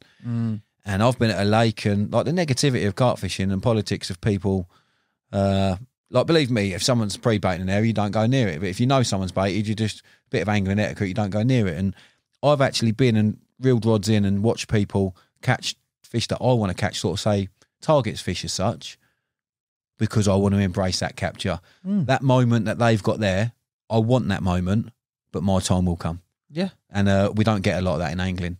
You get a lot of people that, he's fuck, he's done this, he's done that, he don't pay for bait, he don't get this. And, you know, just enjoy each other's company on that bait. Fishing, for a lot of people, including myself, and for you as well, because you've got a busy family work life, fishing will be one of your releases. Yeah. Like mine are football and fishing.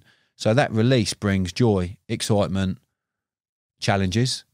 And all the time you haven't got that, and you haven't got, say, targets and desires in carp fishing, you might as well not carp fish. If you're going there to be a nuisance, to be a pest, to annoy people, to, say, just go to have a... Like, people go fishing for a retreat, to release, they have a beer. But there is people that go there to annoy other people. And I wouldn't say I take things to heart. If someone says something bad about me, obviously it hurts people's feelings, but there's a lot of people out there that struggle mentally, and carp fishing for a lot of people is a release from mental health.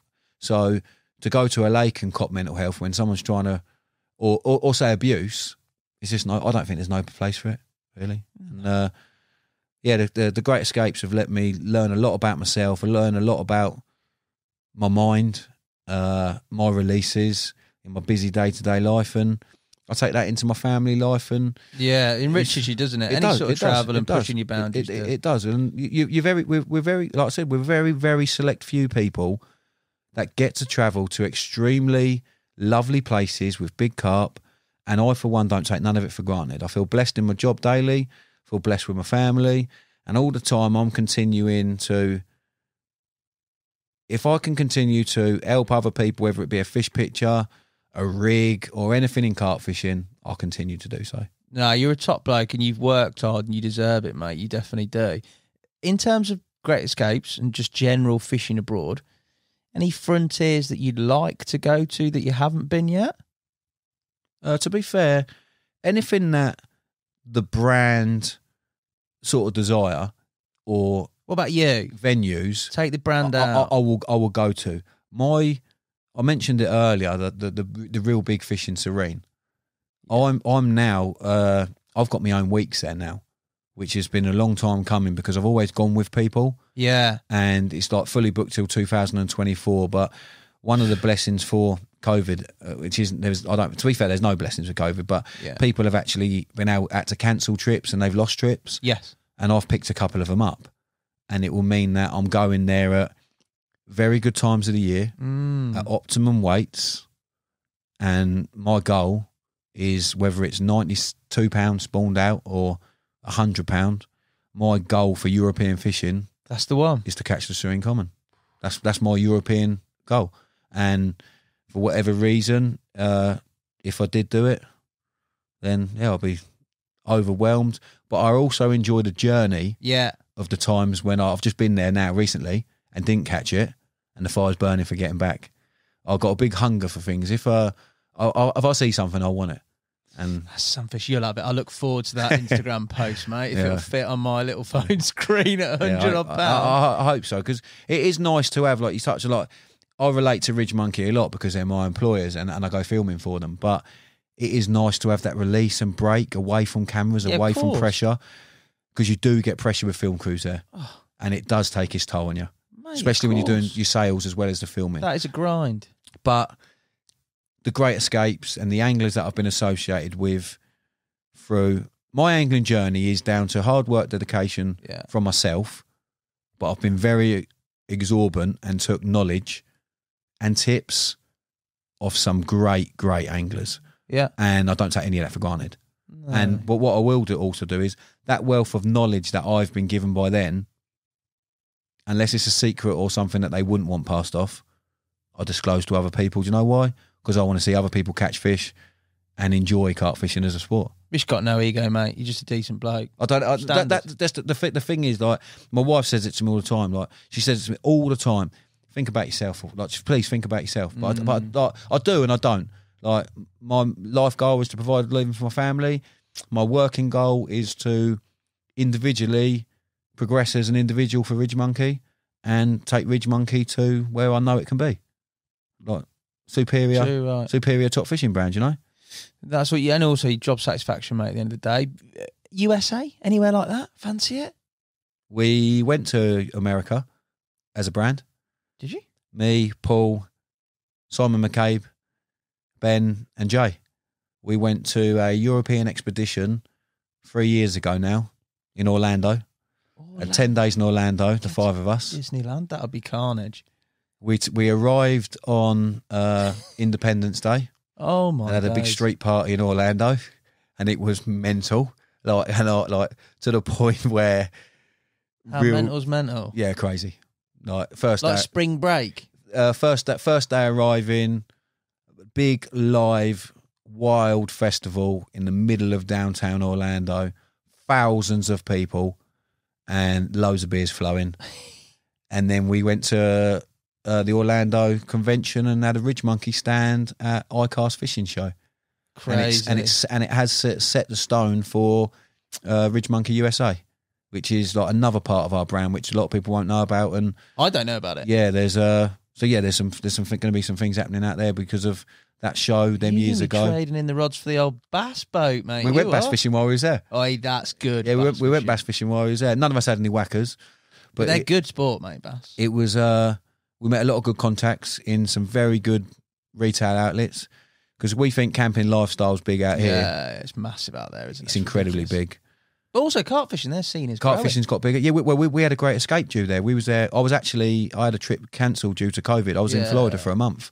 I had 2 weeks with RidgeMonkey, flew home for 4 days, and I was flying out with the family to Florida. Oh, lovely. But it all went tits up as it does. But we'll get back there at some point. And there's a lot of avenues that the brand's expanding Exciting. The one thing I've got to talk about, Great Escape, challenges, mate. Eating stuff. Yeah, the physical challenges, I'm quite happy with. I think I've won one challenge, and that was eating a pig's testicle and foot curry. And the only reason I did that is because I love hot food, and I can eat hot food fast and quick, and I'm a very quick eater. So I made sure that I ate all the hot sauce and then chewed the gristle after. That's a fish shake, mate. Oh my! I can't do. See they know I don't eat any fish. Whenever we've gone abroad or any sort of restaurants for the shows, we go to a lot of sushi or takanadi places. Yeah, 2 chicken katsu curries, please. And they're like, it's one of them, is it? And that's all I have, chicken katsu. Really? And they are on full on sushi. I don't rarely eat cod or anything like that. I love catching fish. I don't eat it. I don't eat shellfish. Fish are friends, not food. Yeah, and that fish supper in the cup at Ictus was hell. That was, but that's not like actual human edible food, mate. That's not human grade. That's disgusting. Paul went to the supermarket. So basically, the challenges they determine what swims we get. Yeah. So if there's 3 or 4 anglers, the challenges will determine who has first choice, second choice, third choice, and so on. And it started at Ictus, and it was the Fish Death Cup. Sictus. Yeah, Sictus. That's what it should have been called. But Jay is a monster. He will eat and drink anything. And that cup had smashed up octopus, herring. These are just fish that he's gone to the counter. I know. That they couldn't sell. These are all the overruns and all the odd pieces of shells and things. He put them all through the grinder. Tubes of wasabi, tubes of chili. And I was sick 3 times, live on camera. And I said, I'll take last choice. I had to. I couldn't do it. I wouldn't be doing that, man. And then I've stuck my head in a full 10-litre bucket of activator. And it burnt my eyes off. Like the pain in my eyes was unbearable when we went jet skiing. Insurance would be good on these, wouldn't it, mate? Yeah. See, America, the talk of the challenges for America were mental. Have you ever seen Kings of Pain? No. Oh, is it? Yes, I think I have. Where they get like bees and scorpions but they and who do can it take for, like, the sting. Science to see who can. Yeah, and basically, we was going to be guinea pigs for testings of being stung and bitten. That was going to be one of the challenges. No, mate, it's not worth that. For a choice of a swim, I think I'll have last choice, thanks. It's not worth that, mate. I'll take a paycheck if I'm one of those boys doing it, but I'm not doing it for a swim. Yeah. What a chapter though, mate. And there's still more to come, but in terms of that whole sort of continental scene of fishing, I mean, your broadened horizons are ridiculous. Yeah, it's been great, but what we are going to focus on now though as a brand is UK fishing as well. We know we are, a lot of our products are sort of continental, the bigger items, people like the shelters there, everyone's buying them for going to France and abroad, and like we do solar panel, power packs, power lighting, all that cookware stuff. You can use it in the UK and we sell absolutely loads of it. But we're now going to be doing series solely fishing in the UK as well. Yeah. So we're not just going to be the Great Escapes abroad. There's going to be series for the UK. So there's going to be something to help English anglers, that are going into the tackle shops asking for advice, similar to what you lads do, like your socials at Bluebell and things like that. Yeah. We're going to be going down that route as well. So we're catering to everyone. Yeah, good. Nice. So almost in a sort of random roundabout way back, you're obviously a Kent boy. We're going to look at some of the success that you've had locally over the years. Not too recently, because we're going to come on to that in a slightly later chapter. Yep. But there are a number of sort of standout venues that are local to Canterbury Lakes, your way. Yeah. And you've had a very, very impressive sort of background and history in terms of captures on them, haven't you? Yeah, it will go back to when I was working at Phat Fish Tackle. Very lucky back then. Mid-Kent Fisheries was the most well-known club around in that area. And Mid-Kent Fisheries, they patrolled Coninbrook, Swan, Tumford, Pan, Handle. They used to have Chilham Mill, Loggies and Stour. All that was one complex of lakes, which is quite phenomenal when you look at the brook, the fish that they've had. And they've also got other lakes at Lydd and Faversham. So it's a great ticket. And fortunately for working at the shop, I became very good friends with Chris Logston and his wife Jo. They come to my wedding. Still good friends with them now. And I've fished them waters ever since. And some of the fish that reside in them are just like, they're majestic, mate. Like, when I worked at Phat Fish, the two that I really sort of done a bit of time on, well, three actually. I've done a little bit of time on the Swan, but it was Loggies and Chilham Mill. Fish Loggies when I was at the shop, so this is going back quite a while now. What year are we talking here? Getting them 10, 11 years ago. Really? Yeah, so back on Loggies. And also very close to where I live, you've got Cottington as well. So I would always do a little bit on there, and I actually had, when I fished Cottington many years ago, I had 39.5 mirror, which was my PB for a while. And yeah, that was just on a quick day session with my mate Mark, who's actually the manager of Phat Fish now. All them years ago, like we've been mates for years, and we went over there, 39.5, and incredible capture. And that's actually now, that fish has gone £50 in that venue. Has it? So it's a really, really big sought after fish now. So yeah, it was quite nice. I've gone back over Cottington. I've had quite a few. I've never had a 40 from there. I've had multiple 37s, 38s going back fishing it, but I've never not had a 40. But my sort of time, well, I really sort of cut my teeth and learned and developed was Chilham. Chilham was one of the first venues that obviously had a lot of press, BCAC, real historic water that Chris Logston and his dad had created there, and just an amazing place. Like the ultimate carp fishing venue. When you go through the gates, when all them years go back then, it was just magic. But it was so hard to get a swim because you had all these people on all these different tickets. One corporate ticket bought all of those tickets, so you could fish any of the waters. Right. But Coninbrook was for your die-hard campaign, one target fish, in search of two-tone, and some of the backup beauties that are in there, or that was in there, and everyone else would find themselves down Chilham Mill. It was like the mecca in that area. Really weedy, really rich water with naturals, but some bloody big fish in there, like lovely ones. Really nice for fish in there. And the big one in there's a fish called Chilies. But there's a lot of backup 30s. And like now, the stock is ridiculous. I think there's like 16 over £40. It's ridiculous. Yeah. Vince, who's got it now because it's been purchased, he's auto fenced the whole place. So it's secure. They're all. It's a dream syndicate. It's a dream syndicate now with big fish. When I was at Phat Fish, I fished it with Andy, me and the owner, sort of rotate areas, and I had a spell in my angling locally that it blew me away, mate. I do it when I worked at the shop. I did overnighters, and it was usually a Tuesday or a Thursday. But I'd play football Saturday. Yeah, I'd play football Sunday in the morning and the afternoon. So Saturday morning I'd play football. Usually 11, but it changed to 1 over a couple of years. I was usually 11 o'clock kickoff. Spend all day Saturday with the missus. Sunday morning I'd have football again. Yeah, and then got the wrong way around. Saturdays would be afternoon, Sundays would be morning, and then I'd spend the evening. But I'd bait up every Sunday evening, and I'd bait Chilham really heavy. So at Chilham there used to be a book that it'd tell you who was in what swim and for the duration of their stay. Okay. And there was an area of the lake known as the dugouts, 2, 3, 4, really popular swims now, and you'll probably hear why. They were really unfavoured. Unfavoured? Really unfavoured. One lad on there, James, done really well down that end, and he was the only sort of lad fishing it.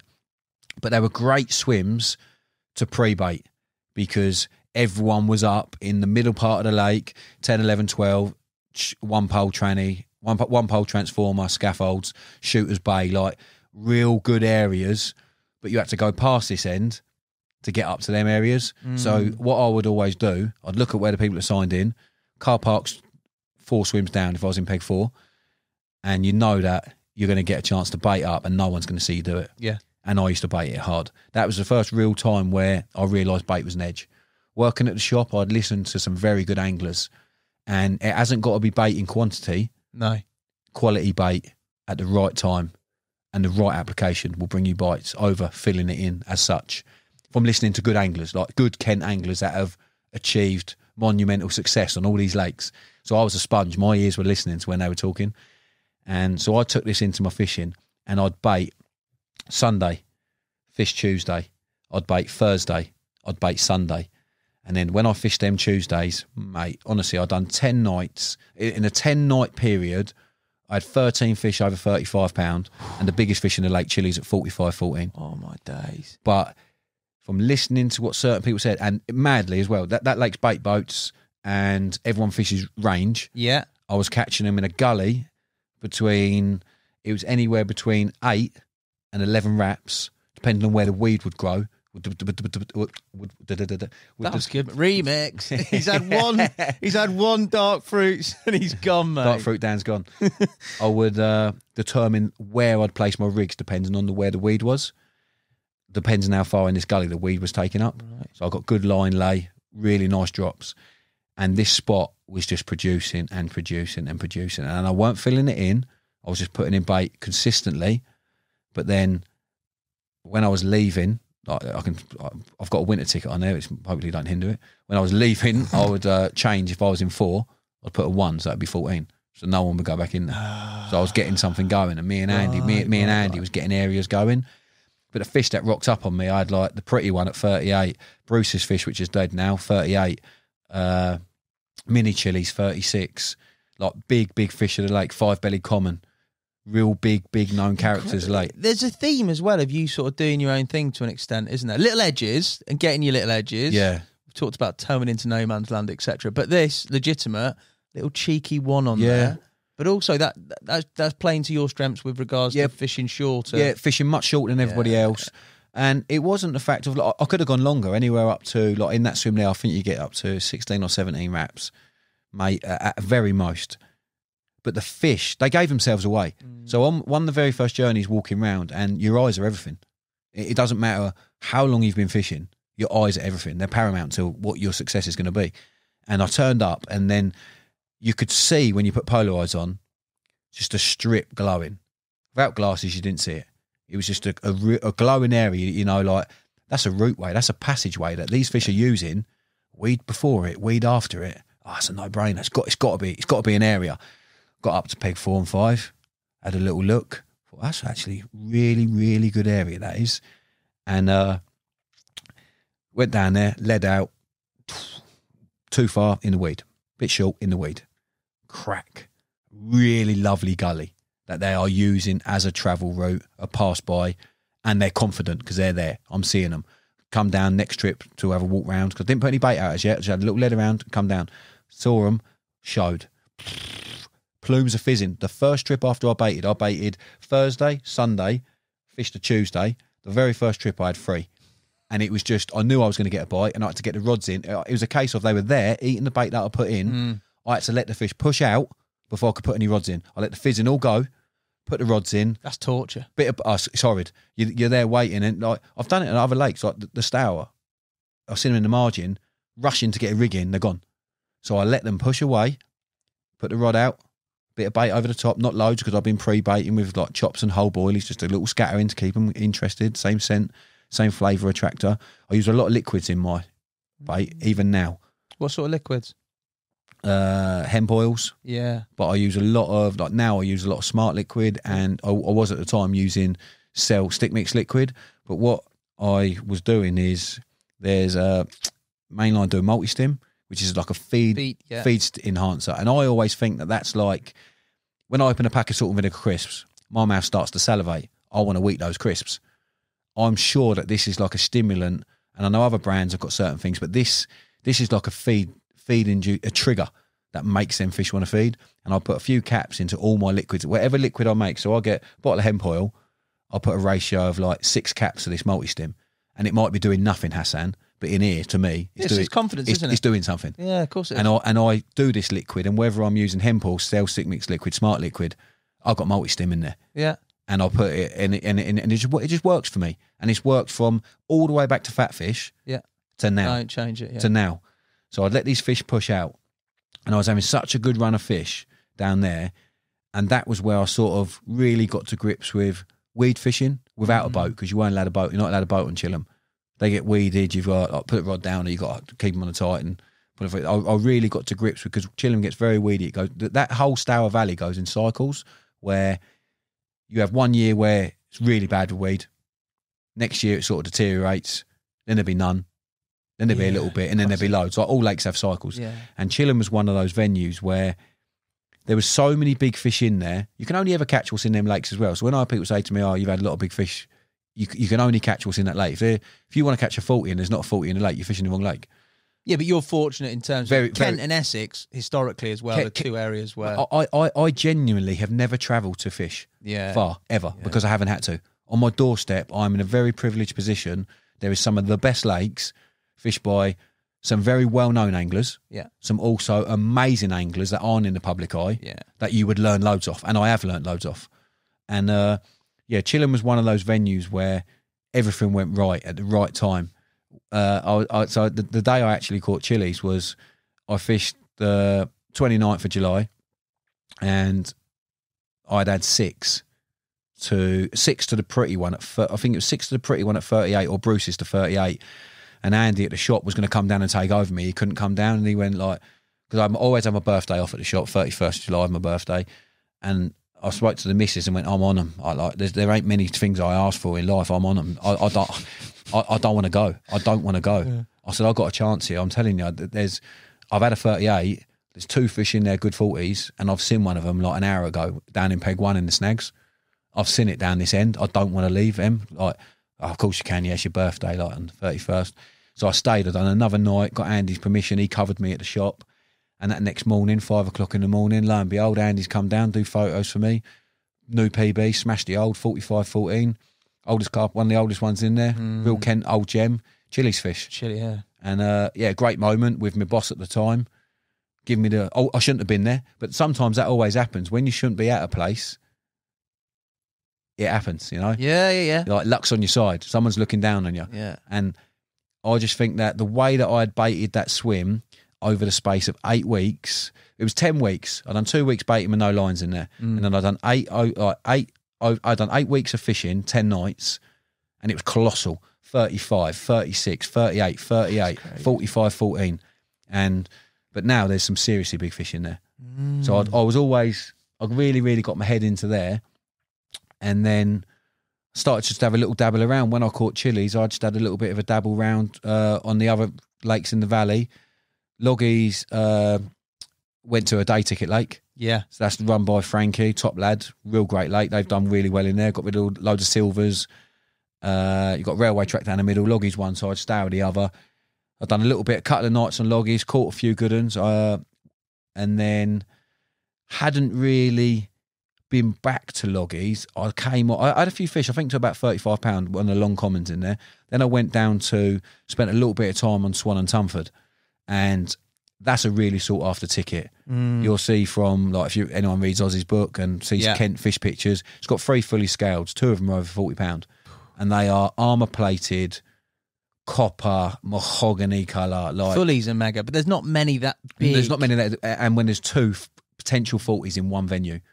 And then Swan next to it has got one of Kent's oldest carp in the Rasta. Right. Old, crusty, bream looking, withered fins, pinprick scales, like that little complex of lakes there has got everything. They got character, they got age. Yeah. They've got one's granite, like 30 fish in there, 5 acres. You're lucky if you get a good person has on half decent seasons, 10 fish. Yeah. It's a hard lake. And then the Swan is just, I get entrapped in the Swan because it's just such a lovely place to be. Like Tumford's called the punishment pit. It's a tricky little pond. Punishment pit. What a name. You're competing against other anglers more than the fish. Yeah. Bumsteer Central. Like, I love everyone down there. Made friends down there and also made enemies, unfortunately. Well, how bad enemies? Enemies because they didn't like the brand advertising and Publicity publicity side of it. And I understand that's opinions, but hopefully they're not enemies anymore and we're friends again now. But understand it's my job. It's like if someone's a painter or a decorator or a carpenter, they advertise their work on Facebook and I advertise mine. It's like, yeah, it's like it's part and parcel of the industry that I work in. Yeah. So yeah, but hopefully they're all sorted. But yeah, a few clashes down there, unfortunately, as you do on some lakes. Yeah. And on the Swan, my very first night when I was at Phat Fish working there, very first night on the Swan, I'd done 24 hours. I had 13 tench. I remember it like anything. 13 tench, and it was brilliant as well because 2 people was on there, and one of them said to me, "Oh, the fish are all down here. You don't want to go out there, Dan." And they know me from the shop. I'm like, "You don't want to go in there, mate." And I'd done really well on Chillum. And then I was going on to another venue, like flicking between the two. Yeah. And very first night, 13 tench, and then the Rasta. The one I went on there for. Job done. It was over before it even started. Unfortunately. I caught it. 35-14, weight irrelevant. Yeah, exactly. Just a relic. It was like an old relic, like real character that has just gone against time. Prehistoric looking fish, pucker fish. And the one I set out to catch most for that season, caught it on my first night. That's crazy. So that was sort of over before it began. Similar tactics all round here for you? My baiting application and approach doesn't change in any venue I go to. I was going to say, it seems pretty set. It doesn't change in any venue I go to. I use a lot of liquids. I use a lot of crushed. I use a lot of chopped and a lot of whole boilie. Some lakes you allow particle, so I will introduce particle at certain times of the year with a lot of salt in. Post-spawning or pre-spawning? I like to do it all the way through. Okay. But I do use a bit of salt as well. Yeah. I'm not going to a few good people have helped me out and right times. There's a good couple of week window. I've done really well February to March introducing salt. Second week of February through to March, done really well introducing salt. Not in large quantities. No. Just in sort of golf ball. Yeah, a little bit less. And then loads of grinded salt in my particle or broken boilie. Yeah. Salt and broken boilie, I'll touch on it with a stour, transformed this last year's fishing. But even all the way back then, then to now, my baiting application don't change. Why change? Yeah, exactly. I'm of that school. Why change what's fixed? Yeah. I go to lakes, I fish for a bite. I do use a lot of bait. I'm in a very, very privileged position with mainline, and I thank them for it every week. But I will only put bait in if the fish are telling me to put more bait in. I ain't someone who just turns up, rocks up, loads of buckets everywhere. I take hardly any gear when I go fishing. Last thing I do is take 5 buckets for the bait. I like to, because I don't get much time. Yeah. My time is walking and pre-baiting. Done it at Chillum, paid off. Done it at the Swan, paid off. All the venues, I try and do it discreetly. Some people always see you. And if they see you, they see you. You can't get back in your spot. Hard luck. And then with Tumford, there was a period, I was with RidgeMonkey at the time, but I'd done a little bit of time on Tumford. Because when I caught the Rasta, I was like, my head had gone a bit. I was just plotting between different lakes. I was going to Cottonton. I was going back to Loggies. I was on the Swan. Little day on Tumford here and there. Night on Tumford. Tumford's hard. Tumford's a punishment pit. It really gets under your skin. And I do like bites. So it's the case of, do I drop onto the punishment pit? Mateys run me up. I've had 6 out of Swan. Do I go and just get some bites on the Swan? Yeah, I know. And you're involved with a brand now. So you need fish. You're involved with by then I'd had rod consultancy, rod sponsorship, bait spot consultancy. Yeah. And they don't demand, but you want to be loyal. Yeah, of course. So I had a little flick about, but then I've gone back onto the Swan and Tumford quite hard since I've worked for RidgeMonkey. And I've had some amazing fish out. In March, the Swan don't really give up many fish through the winter, but I did a lot of shows January to March, not last year, the year before, and I've done a lot of pre-baiting. So every time I came back from the shows, I was going down and pre-baiting one swim on the lake, all crushed cell, and I mean loads of crushed sloppy cell, loads of liquid, and loads of like sort of mulched down in water. Yeah. So it's really sloppy, just loads of attraction and a lot of multi-stim. So like that's my favourite additive. I use a lot of that. And I had a brace, a brace of 35 plus commons, second week of March. My mates was on Tumford, Darren, he came up and he was like, mate, I said, mate, I've got one. So I sorted it out, left it in the net, put the rod back out, got like a drop. I hit a fish on the way. On the way down. And I thought, that ain't landed right. Reeled it in really quick, got the rod back out as quick as I could. Before I put the bobbin on, that rod's gone, basically in my hands. Another 35 pounder. This one was a fish called, well, I think it's changed now. Someone called it a tarmac common the other day, but everyone that knows it is called the one. It's the one everyone wants. They've got the raster and then the one. And yeah, I had it in March, like freezing cold conditions. Beautiful. Mahogany, like March colours. Yeah, mate. it's like amazing capture. And so I just basically, I'm apart from this last year, I've been a bit of a flicker because I've had lots of venues. Yeah. And I've done loads of filming. I've been away abroad. It's really hard to get your head stuck into one. COVID actually helped me maintain one venue for English fishing because I was doing days only lockdown where I could actually fish and baiting and walking loads being a bailiff. Yeah. And then when the opportunity come for us to do nights, I'd done all the hard work baiting and smacked it. We'll come. The Stour, right? Yeah, I'll touch on that in a minute. Yeah, it's mental. That's a ridiculous chapter, mate. Yeah, mental. So I'd had chilies, I caught the raster, then I'd done a day, like this is just like going back on certain lakes. Yeah. So in Loggies, I've done a little bit of time on Loggies.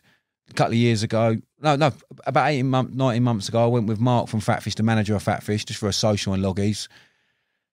Started in peg 1, I had 2, moved up to peg 9, early hours of the morning. The fish move around. Where it's weedy, they do come out of the weedy areas at night, go to the open water. Yeah. And then in the day when it's really hot and clammy, they move back into the wind, the shallow areas. So I was bouncing between these two swims, 1 and 9. Caught 2 fish out of each of them, so 4 fish. Same presentation in the weed as not? Are you fishing holes in the weed or are you fishing directly in it? No, I fish off. If I'm fishing in it, I fish naked chods on all my venues because Kent's relatively quite weedy, a lot of lakes. Yeah. So I fish naked chods a lot. Okay. But if I'm fishing just off it, I fish my slip D rotator presentation. Right. I use like foam parachutes, 3 pieces of foam in a PVA mesh, nick it in, and the foam dissolves and 3 nuggets come up and the rig falls. Really simple, like licking and sticking. But licking and sticking, sometimes it don't dissolve. Sometimes it comes off on the cast. This I know I'm fishing effectively every time. It's a little trick I do. I call them parachutes. And everyone asks me about it, like PVA parachutes. It's got a good little edge. So it's in a bag. So I get three pieces of PVA foam. Yeah. Push them all in. Yeah. Push them down inside funnel web. Yeah. Push them down, tie it off, knot it. So then you've got the 3 pieces inside a mesh bag. I then nick my barb between all 3. Okay.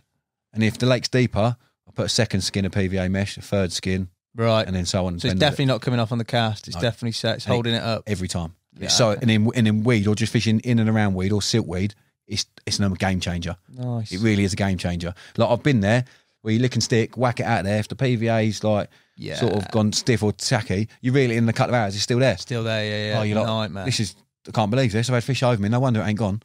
Yeah. Yeah, I went on Loggies for this trip and had 3 fish in a session.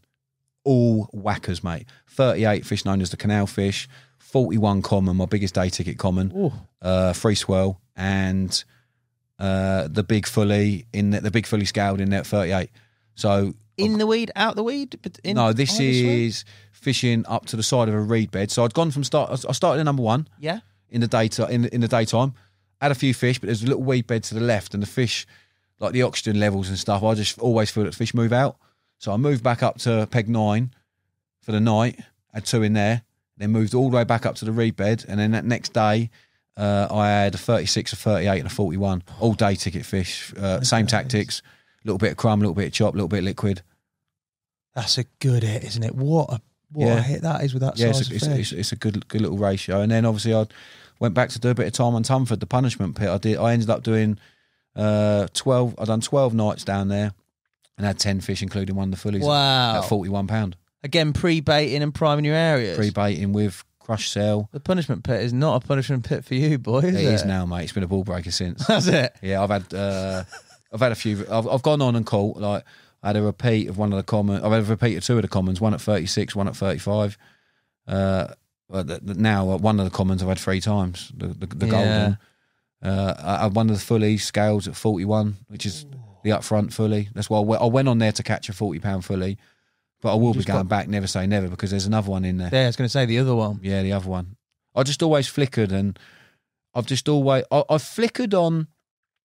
Sounds bad that I like jump between them all. I've never really given them any time or consistency. I've done it because of my lifestyle and my work and my family life, and I always go back to it. I like bites. If I'm having a four night... So I say I do like 4 overnights, that's a month's worth of angling for me. If I ain't had a bite, I want a bite. Yeah, so I'm going to somewhere to get a bite. Just to try and keep in the loop, but I keep my ear in the ground. I speak to the bailiffs all the time, friends with everyone. But you can keep bait going in different areas, and you've got the luxury of them all being close. All these lakes are 10 minutes from my house. That's what I mean. And I've always got bait in the van. I've got bait in the van now. Like literally, I leave here. If I feel like I'll take the dog for a walk, I'll walk around any of the venues. Just slip on church, no one will know. Oh, that would be a dream. But yeah, so all them little lakes, and you've got Pan and Handle. I haven't really fished them or Conningbrook, and they deserve credit as well. They're nice lakes, but the way my last 18 months angling's gone, fishing one venue through the whole of this COVID period, and I've not flickered between venues, it's been like the best. The Stour was always a venue when it was Mid-Kent Fisheries that I never had a good track record. For whatever reason, I do nights on there. In fact, Alfie fished it a bit with me, and Alfie fished it. And Alfie done really well on zigs. And there was one trip where I caught one of the real old girls years ago, 36 something. Alfie weighed and done the pictures with me when we both worked at Phat Fish, but that fish passed sadly.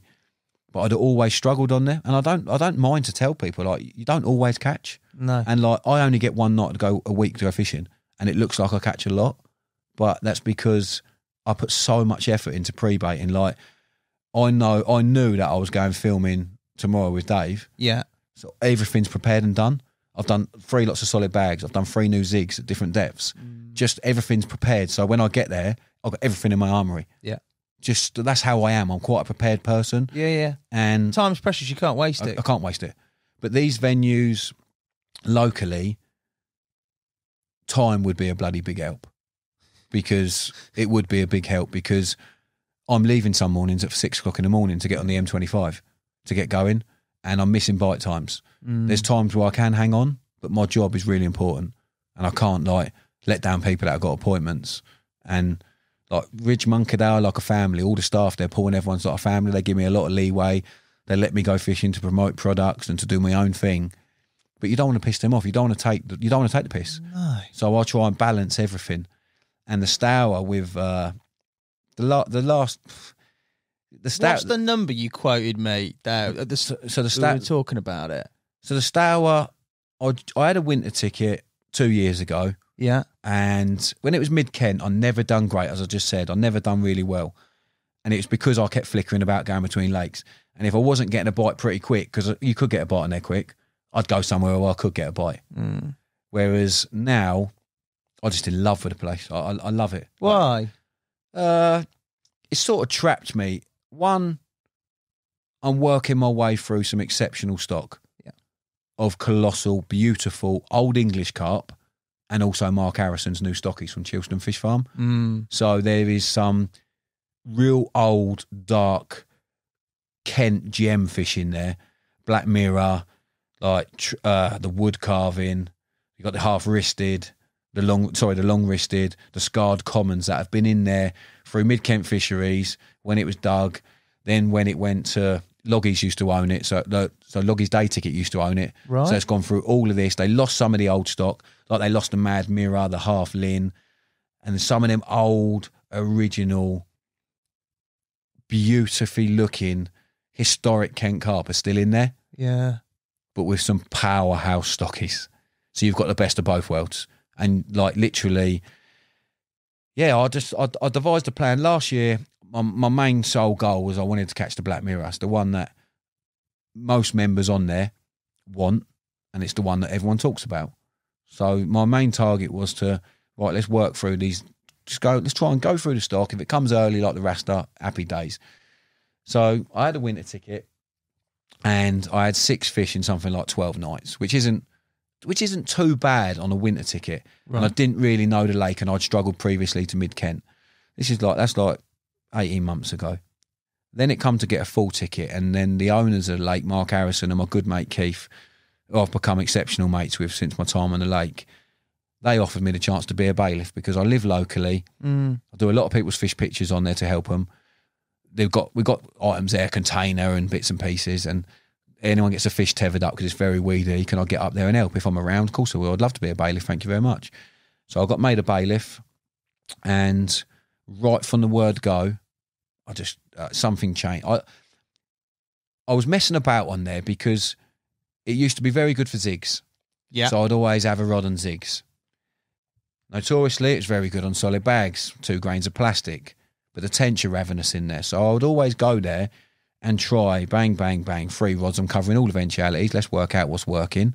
And I might be able to devise a plan, what's working. I change all 3 rods to it. Wasn't going too great. Done a couple of blank sessions. And then I realised they're bait fish. I believe them fishing that lake are bait fish, and I don't think anyone's really done it for many, many years. I went up there and absolutely larruped it, mate. What we talking? How much were you putting out?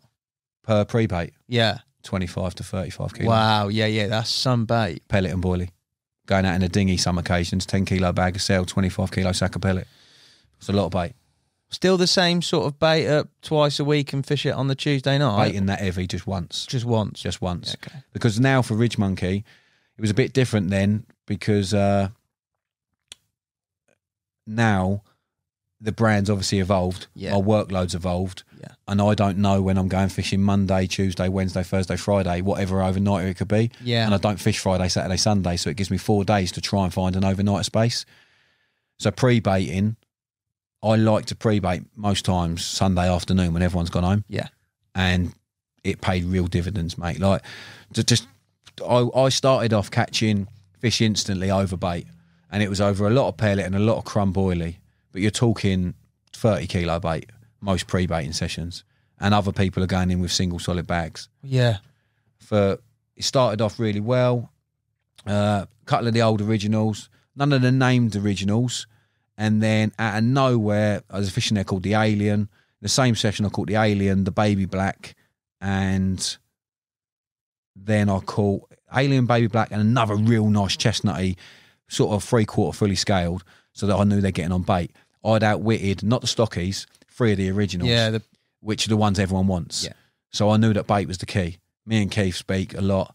We knew that bait, these are now bait fish. They've always been, because they eat bait, but a lot of people put out single bags or single zigs. Fuck that. I went balls deep on big sets of bait. Yeah. But fishing bags and slip D rotators over the top. And I've had so many, this last year, the amount of fish over 35 pound on solid bags I've caught is just Every unbelievable. week, mate. You said like literally every week. You're having a 30. So last year, year to year, I caught the one I really wanted to and got front cover of Total Carp. I caught the Black Mirror. Yeah. I actually caught it twice.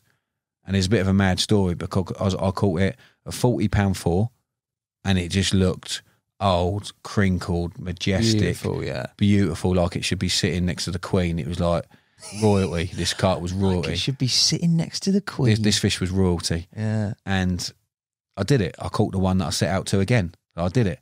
But then I did a big write-up in Total Carp, solid bag success for Matt at Total. And ridiculously, the week before it was going to... No, he messaged me a final proof and said, how's this? The day I got that proof setting, I caught it again. And they came down and done pictures for front cover. I would never usually retain fish, of course not, recaptures. Yeah. Because it was that fish that was for the main sole thing, I caught it again. Get the best shots you can. Caught it again. Weight difference, any? Down in weight, spawned out 37.6, 37 pounds something. But a mint fish also. Yeah, twice. Caught it twice. And then I went on to catch, over the last 12 months on that lake, doing certain tactics and bait application. Certain tactics. You're still on there, aren't you? I can't really say. Yeah, so I'm still on there now. But as the year goes on, with photosynthesis, the rich water clarity, the weed is unbelievable. Yeah. Unbelievable. And you're literally going out in the boat, finding really nice clear areas, clayed up areas are the ones I'm looking for. Yeah. These patrol routes that I know they're using channels in the weed. These channels in the weed, they end up finding, like your chair you've got over there, to the left, you find a glowing spot. So there's channels for all the weed, like an M25, like a spaghetti junction. And then out of nowhere, there's a big clayed up area. Boom. And I go out in the boat and I leave the oars, no outboard, just leave the oars, stand up, and I just watch and keep as calm as I can, look where they are. One of the real big spots to success, I found an area that I'd found with a marker lead, went out there in the boat, put a load of bait out, marker float come up, 10 kilo cell, pellet everywhere, big scattering. But I used a lot of chops. So I've probably done that 10 kilo cell, 6.5, 7 kilos chops, because the weed all around it is like onion grassy, eel grassy. And I want them fish to come in and feel confident and then go to like their residential home, that area that I know they love. They're waiting. They're eating all this food. It's like you know when you get a Kentucky, you get something from a drive-through. As soon as you get that bag, you're in there grabbing bits, eating chips, and then you park up and eat it. That's the way I think of it. They're coming through the drive-through. I have a little half chop there in the weed. I have another little half chop there. Oof, boom, massive bloody bargain bucket for 10. I'm having that. That's what I do. I make the way I bait. I don't bait really accurately. I bait when I go out in the boat, so they're confident in and around their zone. And then the area that I know they've been grubbing, that is really pronounced, the clay, they're all clay. The ones that you're seeing in there, they're like in a tornado going around this little residential area, and they're all clayed up, and you know they're in there enjoying it, and they're in there for a reason, getting minerals, nutrients, and they feel safe. And that has done me so many fish, mate, like so many fish. And there's been times where someone's followed me in a swim and fishing like near that area, but not on it, and they're not getting bites. And then when that is the case, I'm quite clever with the spots that I choose to pre-bait, that if someone's in that swim, I can get the edge of it by the next swim. Okay. Or certain areas that I bait, the lake narrows up. If someone's one side, it might look tight, but I've still given them the 4 or 5 wrap distance. You're getting it I'm on the other side, and they're not getting bites. I am. It's because I've got limited time. I spend a lot of time observing, a lot of time walking to make everything in my favour. And year to year, I had 87 takes on that lake. I've had 87 takes. I've lost 3 fish. 84 fish landed. I've had quite a few repeat captures. Considering the weed you said as well, only 3 fish lost. Yeah, the weed can get bad. I'm not saying it's like top to bottom everywhere, but if you look at my Instagram, there's a lot of posts and you see the weed. And I've actually shown some of these clay spots on my Instagram there. It's like vortexes, but it's like a drive-through scenario. I bait up, so you get a McDonald's and like just natural instinct with hunger. You grab a couple of chips out before you've actually parked up to eat it. Yeah, and that's what I try and do with the bait. But it's not only that. Like if you've got all the other anglers chucking a solid bag, you've got that concentrated parcel that is danger. Yeah. Whereas this is nicely sort of spread it everywhere. I do try and do things different to my bait, like with the liquid additives, the crushed. But they are and bait. The quantities in that sense. The quantities, I've done a lot of bait. I don't know how much bait I've done this last year. I couldn't tell you. You're catching on it, boy. I couldn't tell you. And then, so I caught really well right the way through the year. But January, from January, it really started like January to March this year, where it was days only. I spent a lot of days walking on the phone for work, like working from the lake. Like me and Keith, the head bailiff there, we just spent a lot of time there walking, watching, devising plans away from each other, but the same tactics, the same application. I don't want to say too much because I believe it's a massive edge for what we've done. But what I learned through the course of January, February and March from my time out in the boat and watching fish down in the weed, keeping warm, the way they were moving and the way that I've now learnt about, like looked up about their metabolism, what they can eat, how much they've got to move to exert. And I've really looked into it because I was going out in the boat and these fish ain't far away from my baited area, but I weren't getting takes. And I was like, they ain't moving much. They haven't got to move. I don't have to, these don't have to move. And then I've done a slight tweak with some bait in the winter and it got me bites from January, February, March. And I've actually had a 30 pounder I've had a 30 plus every month from January to July so far. Yeah, that's epic, that is. I've had a 240 since February, 240 since March, the biggest fish in the lake. I had Guesty, which we thought was the biggest fish in the lake previously. And then I've now had the big stocky at £44. A fish that got stocked actually £18 4.5 years ago by Mark, Chilston Fish Farm. It's now £44.10. What a strain that is. And a habitat that incredible fish, mate. Like, it's not just in that lake either. The lakes that I've seen Mark's fish go into from that Chilston Fish Farm, they are amazing. Dark, scaly, big shoulders, and like, it ain't a no-brainer. You got to look at it that those fish, and to get the size when they're £18, what have they been fed on? Pellet. Yeah, of course. So what do I use loads of? Pellet. And you can make your pellet so attractive. And a couple of people knew what I was doing in the winter, and it's a bit like against the grain for the winter. Like, a lot of people use the naturals, the maggots. Yeah. I use loads of maggots. At one point, I had 20 gallon of maggot because I had a trip to Abbey Lakes. Yeah. And you're only allowed to use maggot in like handfuls there. Yeah. And I had another trip after Abbey and it got cancelled. So I ended up putting all that bait in the stour and all I caught was eels. Didn't have a single carp on a maggot. Didn't have a single carp on a maggot. And I put it worked out, I put about 17 gallon of maggot. Pellet the one. Pellet and a few liquid additives and the boilie. Nice. Good. Nice, ambiguous, vague response. Is there anything left for you to catch in there? Yeah, there's it's a bit, the lake's changing and evolving every week. Okay. So there's new 40-pounders coming through now all the time. From October, there will be 12 40s. And this time in a year's time, we will all stick our neck out on the line, the management team of that lake.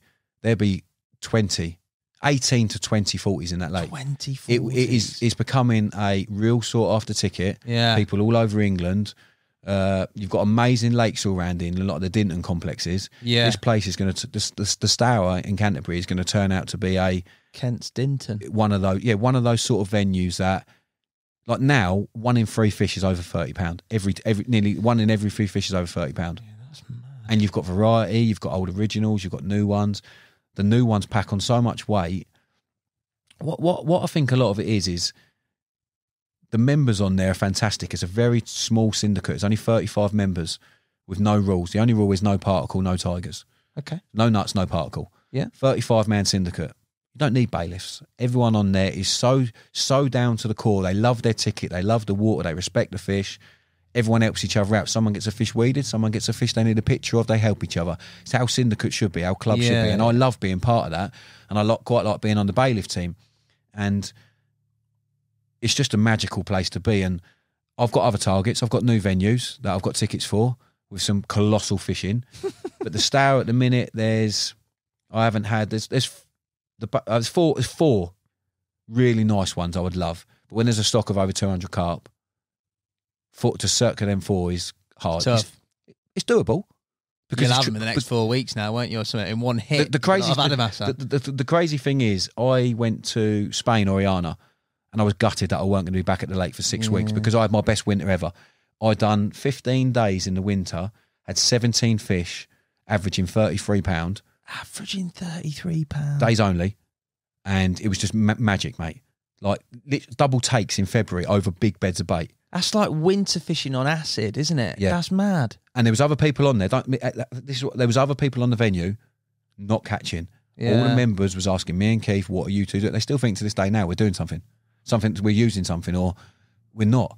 It's finding those real clayed up areas, the presentation, the application. Yes, the bait's key. Yeah. The bait's key, the application, putting it in at the right time, and also the rig presentation, because that lake is very weedy. And I see a lot of people on there pulling. I go around and help as many people as I can as a bailiff. Yeah, of course. There's a lot of people that really struggle. It's not a hard lake. I'm not saying it's an easy lake. It's quite an intermediate lake, but the rewards are in there to be had. And you fish well, angle properly, and you can have rewards. I've had the best year. I've had my best year English fishing for, I can't remember when, ever. But it's because I've had the mindset and I've stayed on one venue. And I really do put myself to, I want to catch, like being around Dave, I told you earlier, I want to catch now the biggest that's in there. And I've now done that. So like Dave keeps saying, move on. But I know where you're moving on to, mate. Our little intro guest, mate, has caught the very fish that you're going to look out for. Yeah, there's I will be going back to try and have one of the 4. Yeah, I'm gonna flick about on the Stour, because obviously Joe's just caught that one, and I don't think it'll come out too soon, just after. No. So credit to him, because it's an incredible capture and very good young angler, so fair play to him. I haven't actually walked the lake yet, that lake in question. I'm going to have a little go for one of the other fullies in the Punishment Pit, Tumford, Yeah. which is an amazing lake. Great lads down there. But the big factor, when you've got the ticket and the opportunity to fish for such a large carp like that common that Joe had, and tickets are very sought after. Yeah. That's where I'm going to be spending most of my time. I'd be there if I had a ticket, mate. What a fish. Yeah, what that's where I'm going to be spending most of my time. And I don't doubt you'll have it. That'll be another cover for you. I hope so. And I just, like I said earlier, fishing's part of me. I don't want to fish 4 or 5 days a week. It's not me. My life is sales, family, and the odd overnighter. I think that it's just a release, you know. And I think if you put hard work, effort into anything, you'll catch them. And I do that. I put a lot of hard work in before, during, and after. And yeah, I look forward to new ventures and hard work period. New venues. Mate. I massively appreciate your time, Dan, and for a very honest and upfront podcast, mate. There's information about the industry there that has not been dispensed. It's very, very open, and also there's some unbelievable fishing chapters, mate. And it's relatively fresh. There's so much more to do. Yeah, so I'll no doubt have you back on here at some stage with the tail of that massive common. I hope so. But before you go, mate, Nash quickfire questions, and I've tailored these to you. All right, there's less of them, but they're very Dan Hawkes specific. Okay. No pressure. First one is generic though. UK 50 or foreign 70? UK 50, but UK 60 common. Yeah, I thought that was going to come. If you could poach one angler from anywhere to join the RidgeMonkey team, who would you poach? I would like to pull it out there. Go on. That I would like the person. It's hard with names because there's so many exceptional anglers with exceptional attributes from other brands. Yeah. I would like the person to come to us, the person who wants to come to us most. So good, isn't he? Gift of the gab, it's right there. He's got out of like a cul-de-sac somehow. Good from you. Never fish in the UK again or never fish abroad again? Never fish abroad. Because there's so many venues in the UK with so much history that I've never been to, and I've never really stepped outside Kent. So with what goes on, RK, Essex, Reading. Yeah, a lot to do at home. Lots to do. Good answer. And it keeps her happy indoors. Nice. Who would you rather fight, Jay or Dave? Who could you take out of those two, mate? You have to fight one of them. If I had to fight one of them? Yeah. Dave. Yeah, Dave. Jay's a big old unit, isn't he? Yeah. But he's in good shape as well, Jay. Incredible now, isn't shape, he? mate. The guy is an absolute beast. He's a lovely human being, Jay, and he is such a lovely, friendly person. Yeah, he seems like a decent. People are like, "Whoa," but you haven't got to be, because he's just a genuinely lovely fella. But he is a strong fella. He's as strong as an ox. Mate. And now the shape he's in is incredible. He's like Eddie Hall. He's like Carp Fishing's Eddie Hall, Yeah, isn't he? I like that. Fair play I to like him. that. He'll take that. He will. He deserves it. He's done some graft there. Eat a carp or sit in a bath naked full of crayfish. What are you taking? Sit in a bath full of crayfish. Yeah, you're not an eater, are you? Not an eater of fish, and I catch them. Don't eat them, boy. Yeah, no. If you had to listen to one type of music for the rest of your life, drum and bass or country and western? Drum and bass. Oh, here we go. I'm a reggae man. Oh, yeah. Yeah. The Rasta, that's why you had the Rasta so quick, mate. You're reggae. Yeah, I'll bore him out of a bit of UB40. Camo or olive? Olive. Nice. My last question to you. Date night with the missus or hit the lake on the end of a brand new, fresh southwesterly and a big pressure drop? Date night with the missus, because a pressure drop, big southwesterly, be busy. I'll turn up on a Monday when everyone's gone. Nice. Dan, you're an absolute legend, mate. Thank you so much. To all of you who've listened and watched, thank you so much. Please leave a review and subscribe. Dan, once again, mate, thank you so much for your time, and I look forward to seeing more of your captures in the future, mate. Thanks, mate. Enjoy the ciders. Big love, mate. Thanks, mate.